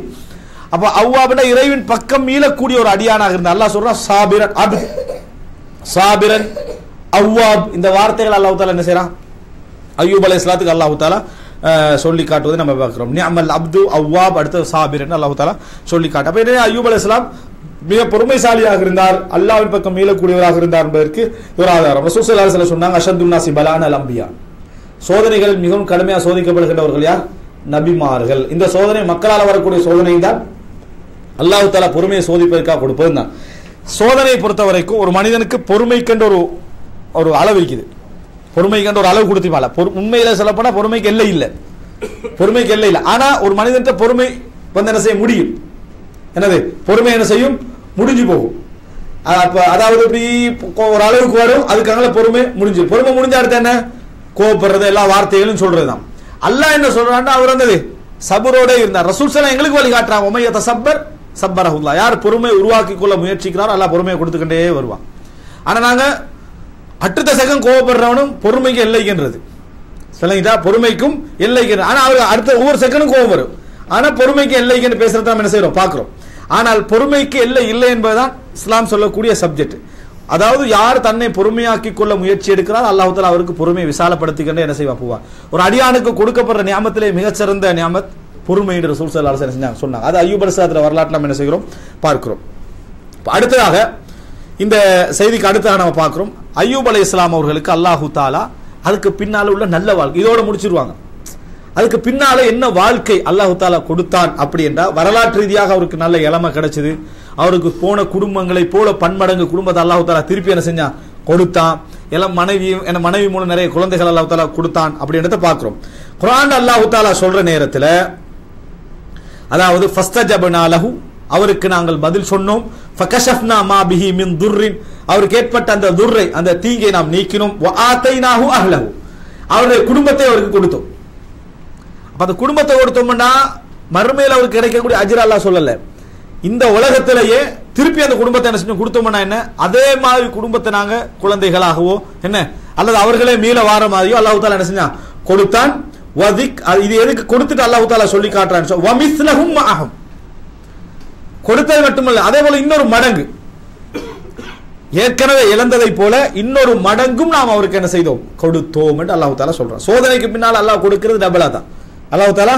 அதாவது ஆயிஷா ரலியல்லாஹு சொல்றாங்களே, ஃபஇன்ன மஅல் உஸ்ரி யுஸ்ரா இன்ன மஅல் உஸ்ரி யுஸ்ரா, அதுல வரக்கூடிய அரபு நடையில பாத்தீங்கன்னா உஸ்ரன்றது ஒரே உஸ்ரை குறிக்கும் கஷ்டத்தை, யுஸ்ரன்றது ரெண்டு சந்தோஷத்தை குறிக்கும். அதனாலதான் ஆயிஷா ரலியல்லாஹு சொல்றாங்க, எந்த ஒரு அதாவது கஷ்டமும் ரெண்டு லேசை மிஞ்ச முடியாது. ரெண்டு லேசுக்கு பிறகுதான் ஒரு கஷ்டம் வருமே தவிர, ஒரு கஷ்டம் வந்தா ஒரு லேசுக்கும் ஒரு அடுத்த கஷ்டம் என்ன செய்யாது, வராது. இன்னொரு லேஸ் என்ன செய்யும், வரும். இப்படித்தான் அல்லாஹ் தஆலா அருள் என்ன செய்யும் இருக்கும். ஆயிஷா ரலியல்லாஹு அன்ஹா சொல்றதை நாம என்ன செய்யறோம், பார்க்கிறோம். அடுத்ததாக அல்லாஹ் தஆலா இதை சொல்லிட்டு, அதாவது ரஹ்மத்தம் மின் இந்தினா, நாங்க இன்னொரு மடங்கு கொடுத்தோமே அது எங்கட ரஹ்மத், இன்னொரு மடங்கு கொடுத்தது எங்கட ரஹ்மத். வ திக்ரா லில் ஆபிதீன், வணக்கசாலிகளுக்கு இது ஒரு படிப்பினை. அதாவது ஆபிதுகளுக்கு, ஆபிதீன் என்று அல்லாஹ் தஆலா சொல்றான், யாரெல்லாம் வணக்கசாலிகளாக இருக்கிறார்களோ, இறைவனை வணங்கிய மனிதர்களாக இருக்கிறார்களோ அவர்களுக்கு இதில் ஒரு படிப்பினை உண்டு. அப்படின்னா என்ன, உங்களுக்கு வார சோதனை அய்யூப் அலைஹிஸ்ஸலாத்தை விட குறைஞ்ச சோதனை வரும். நீங்க பொறுத்தீங்கடா அய்யூப் அலைஹிஸ்ஸலாத்துக்கு எப்படி நம்ம அதே மாதிரி டபுள் மடங்கா கொடுத்தோமோ அதே மாதிரி உங்களுக்கு என்ன செய்யும், இரு மடங்காக கிடைக்கும். அதுக்கான படிப்பினை என்று சொல்லி அல்லாஹ் தஆலா சொல்லி காட்டுகிறான். அதே போல சூரா சாத 41 44 அல்லாஹ் தஆலா சொல்ற நேரத்தில், வ வஹப்னா லஹு அஹ்லஹு வ மிஸ்லஹு மஅஹும் வ மிஸ்லஹும் மஅஹும், அவருடைய குடும்பத்தை அவருக்கு நாம கொடுத்தோம், அதே போல இன்னொரு மடங்கு கொடுத்தோம். ரஹ்மத்தம் மின்னா, எங்களிடம் இருந்து ரஹ்மத்தாக. வ திக்ரா லிஉலில் அல்பாப், சிந்தனை உடையவர்களுக்கு படிப்பினையாகவும். அப்ப ரெண்டு இடத்துல அல்லாஹ் தஆலா இது மாதிரி எல்லாருக்கும் கிடைக்கும் என்றான். அய்யூப் அலைஹிஸ்ஸலாம் சோதிக்கப்பட்ட சோதனை அவர் பொறுமையாக இருந்து அவருக்கு இரட்டிப்பா கிடைச்சது போல, உங்களுக்கு நீங்க பொறுமையா இருந்தீங்கன்னா இழந்து போனது கிடைக்கிறது இல்ல, அதை விட பன்மடங்கு உங்களுக்கு என்ன செய்யும், கிடைக்கும். அதற்கான ஒரு செய்தி இது என்றான். அல்லாஹ் தஆலா ஒரு ப்ராமிஸ் பண்ணா, அல்லாஹ் ஒரு வாக்களிச்சா, நிச்சயமாக எந்த சோதனையாக இருந்தாலும் சரி, சின்ன சோதனை ஆகிக்கலாம், பெரிய சோதனை ஆகிக்கலாம், நஷ்டம் போற சோதனை ஆகிக்கலாம், நஷ்டம் இல்லாம வெறும் பொறுமையை மட்டும் கேட்கக்கூடிய சோதனை ஆகிக்கலாம். ஆனா அல்லாஹ் நிச்சயமாக என்ன செய்வான், அதை மாதிரி 2 மடங்கு எங்களுக்கு தருவான் என்பதை நம்ம என்ன செய்ய வேண்டும், இதுல புரிந்து கொள்ள வேண்டும். கடைசியாக அன்புள்ள சகோதரர்களே, அய்யூப் அலைஹிஸ்ஸலாம் அவர்கள் வசதி படைத்த மனிதராக மாறி, குடும்பம், இரட்டிப்பான குடும்பம், பொருளாதாரம், அழகு எல்லாம் கிடைத்த ஒரு நல்ல வாழ்க்கை என்ன செஞ்சார், வாழ்ந்தார். ஒரு முறை அய்யூப் அலைஹிஸ்ஸலாம் குளிக்க போறார். ஒரு முறை குளிக்க போறார். அல்லாஹ் சோதிக்கிறார் அய்யூப் அலைஹிஸ்ஸலாத்தை. இது என்ன சோதனை, குடுத்து சோதிக்கிறது. எது, குடுத்து சோதிக்கிறது. குடுத்து சோதிக்கிற மாதிரியான ஒரு சோதனை அல்லாஹ் என்ன செய்யறான், வானத்திலிருந்து ஒரு வெட்டுக்கிளி வந்து உழுது, தங்க வெட்டுக்கிளி. நம்ம குளிக்கிற இடத்துல தங்க வெட்டுக்கிளின்னு வளர்ந்தா என்ன நடந்திருக்கும், வெட்டு விழுந்துட்டு தான் போகலாம். என்னது, அந்த கிளியை ஒரு 5-6 பேர் குளிச்சுட்டீங்கன்னா அந்த கிளிக்காண்டி பெரிய ஒரு சண்டை அங்க என்ன செஞ்சிடும், நடந்துடும். வெட்டுக்கிளி வந்து உழுது. அய்யூப் அலைஹிஸ்ஸலாம் அது பறக்காம இருக்கிறதுக்காக வேண்டி ஃபஜஅல என்னது, அதாவது யுஹ்சி, அதை பிடிச்சி அப்படி அல்றதுக்கு என்ன செய்யறாரு, போறாரு. அதை எப்படியோ கையில் எடுத்துக்கிறார். அப்ப அல்லாஹ் தஆலா கேட்கிறான், தங்க வெட்டுக்கிளி, கோல்டு வழங்கிட்டா. அல்லாஹ் தஆலா கேட்கிறான், இதுக்கு தேவையில்லாத அளவு நான் உங்களை வைக்கலையா? அலம் அகுன் அக்னைதுக அம்மா தரா. இங்க இப்ப பாக்குறதை விட தேவையில்லாத அளவுக்கு உங்களுக்கு நான் வசதியை தரலையா? இதுல போய் நீங்க இப்படி எடுக்கிற அளவுக்கு நான் உங்களை ஆக்கிக்கிறேனா? அவ்வளவு தேவைகளை நிரப்பி உங்களுக்கு நான் தரவில்லையா? அப்படி என்று சொல்லி யாரு, அதாவது அய்யூப் அலைஹிஸ்ஸலாத்துக்கு இறைவன் கேட்டான். அப்ப அந்த நேரத்தில் அய்யூப் அலைஹிஸ்ஸலாம் பதில் சொன்னதாக வருகிறது, பலா யா ரப், யா அல்லாஹ் நீ எனக்கு எல்லாமே தந்திருக்கிறாய், வலாக்கின் லா கினா அன் பரக்கத்தி, உண்ட பரக்கத்துல எனக்கு எண்டைக்கும் தேவை இருந்து கொண்டே இருக்கும். உண்ட பரக்கத்துல எனக்கு எண்டைக்கும் தேவை இருந்து கொண்டே இருக்கும். அப்படின்னா என்ன, நீ 100 வெட்டுக்கிளி போட்டாலும் நான் அதை அப்படியே எடுத்து வீட்டுக்கு கொண்டு போற நிலைமையில தான் நான் என்ன செய்வேன், நான் இருப்பனே தவிர நம்ம 90 வேற யாராவது எடுத்துக்கிட்டு போறேன் நான் இருக்க மாட்டேன். நான் எனக்கு கிடைச்சா நான் எனக்கு என்ன செய்வேன், எடுத்துட்டு போகத்தான் செய்வேன். வலாக்கின் லா கினா அன் பரக்கத்தி. இன்னொரு அறிவிப்புல வருது என்னன்னு சொன்னா, மா லா நஷ்பா மின் ரஹ்மத்தி, உன்னோட ரஹ்மத்துல எண்டைக்கு நம்ம முழு திருப்தியாக என்னது, முழுவாக நிரப்பமாக நான் நினைக்க மாட்டேன். எப்ப இன்னும் தேவை தான் நான் என்ன செய்வேன், இருப்பேன் என்று சொன்னதாக இந்த செய்தி வருது. அப்ப இந்த செய்தியில என்ன விளங்குனா, ஒரு மனிதன் பொருளாதாரத்துக்கு ஆசைப்படுறது, அது கிடைக்கணும்னு நினைக்கிறது, நிறைய கிடைக்கணும்னு நினைக்கிறது, இன்னும் போதான்னு நினைக்கிறதெல்லாம் என்னது தவறு இல்லை. ஆனால் அது அவனுக்கு பொறுமை இழக்க செய்து, அல்லாஹ்வை மறக்க செஞ்சு, அவனுடைய வாதத்துக்களை மறக்க செஞ்சு, நன்றி கெட்டவனா மாத்திர லெவலுக்கு போறதுதான் என்னது தடை என்றது நம்ம என்ன செய்யறோம் பார்க்கிறோம். எனவே அய்யூப் அலைஹிஸ்ஸலாத்துடைய செய்தியில நம்ம தெரிஞ்சு கொள்ள வேண்டிய மிக பிரதானமான செய்தியில் உண்டு, சோதனை என்பது ஒரு மனிதனுக்கு என்ன செய்யும், வரும். அல்லாஹ் தஆலா சோதனையை தான் அய்யூப் அலைஹிஸ்ஸலாத்து விஷயத்துல சொல்லி காட்டுகிறான்.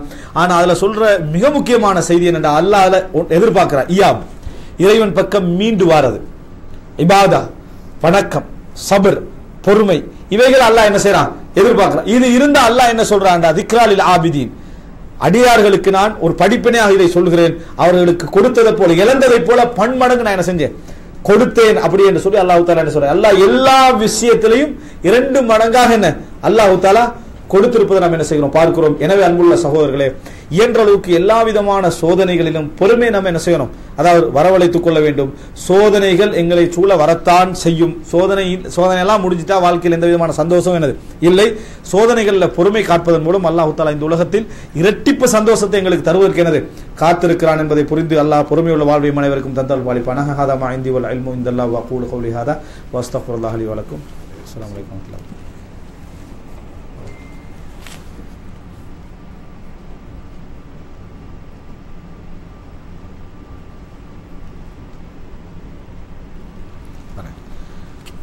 அதாவது ஒரு கேள்வி வந்திருக்கேன்னு சொன்னால், இப்போ குளிப்பு கடமையான நிலையில் குடும்ப உறவில் ஈடுபட்டு குளிப்பு கடமையான நிலையில் தொழுகிற சிச்சுவேஷன் இருக்குது, தொழணும், சுப தொழணும்.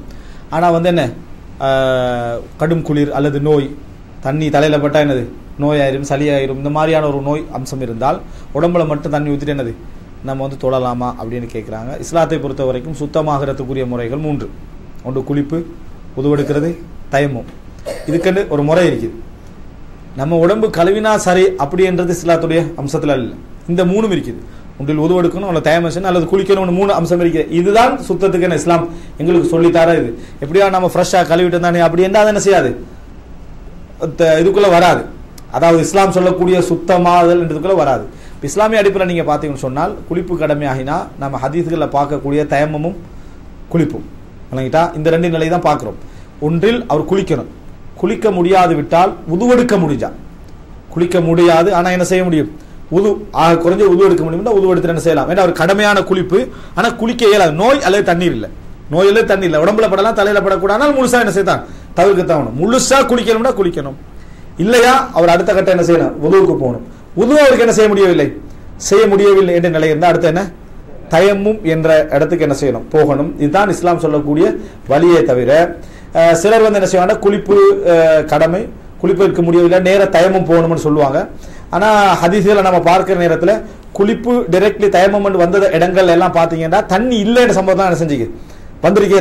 தண்ணி இருந்து தயமத்துக்கு போனதான சம்பவங்கள் என்ன செய்ய முடியல, காண முடியல. தண்ணீர் இருந்தால் நம்ம தயமத்துக்கு போக வேண்டிய அவசியம் இல்லை என்பது பொதுவாக நம்ம விளங்கக்கூடிய விஷயம். எனவே குளிக்க முடியவில்லையா உருவெடுக்க முடியவில்லையா தயமும் செய்து, இதுதானே தவிர மற்றபடி இல்லை. மனசுக்கு ஒரு மாதிரி ஆகி நம்ம உடம்புல எல்லாம் குளிக்க முடியுதுன்னு சொன்னா மேலாம் நல்லா கழுவிக்கல வேண்டியதுதான்.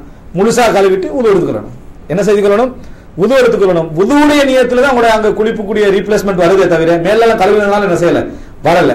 நம்ம கழுவிக்கிறது தவறு இல்லை, ஆனா உது கட்டாயம் என்ன செய்யணும், எடுக்கணும். உது தான் அங்கே விஷயமே தவிர ரைட். அடுத்ததுக்கு பின்னால் என்ன செய்யலாம், நம்ம தண்ணி கிடைக்கிற டைமில் அது குளிக்க முடிஞ்ச டைமில் என்ன செய்யலாம், நம்ம குளிச்சுக்கலாம். இதான் அந்த சுருக்கமான பதில். வெறுமனே மேலே கழுவி போட்டு குளித்தல் என்பது தவறானது.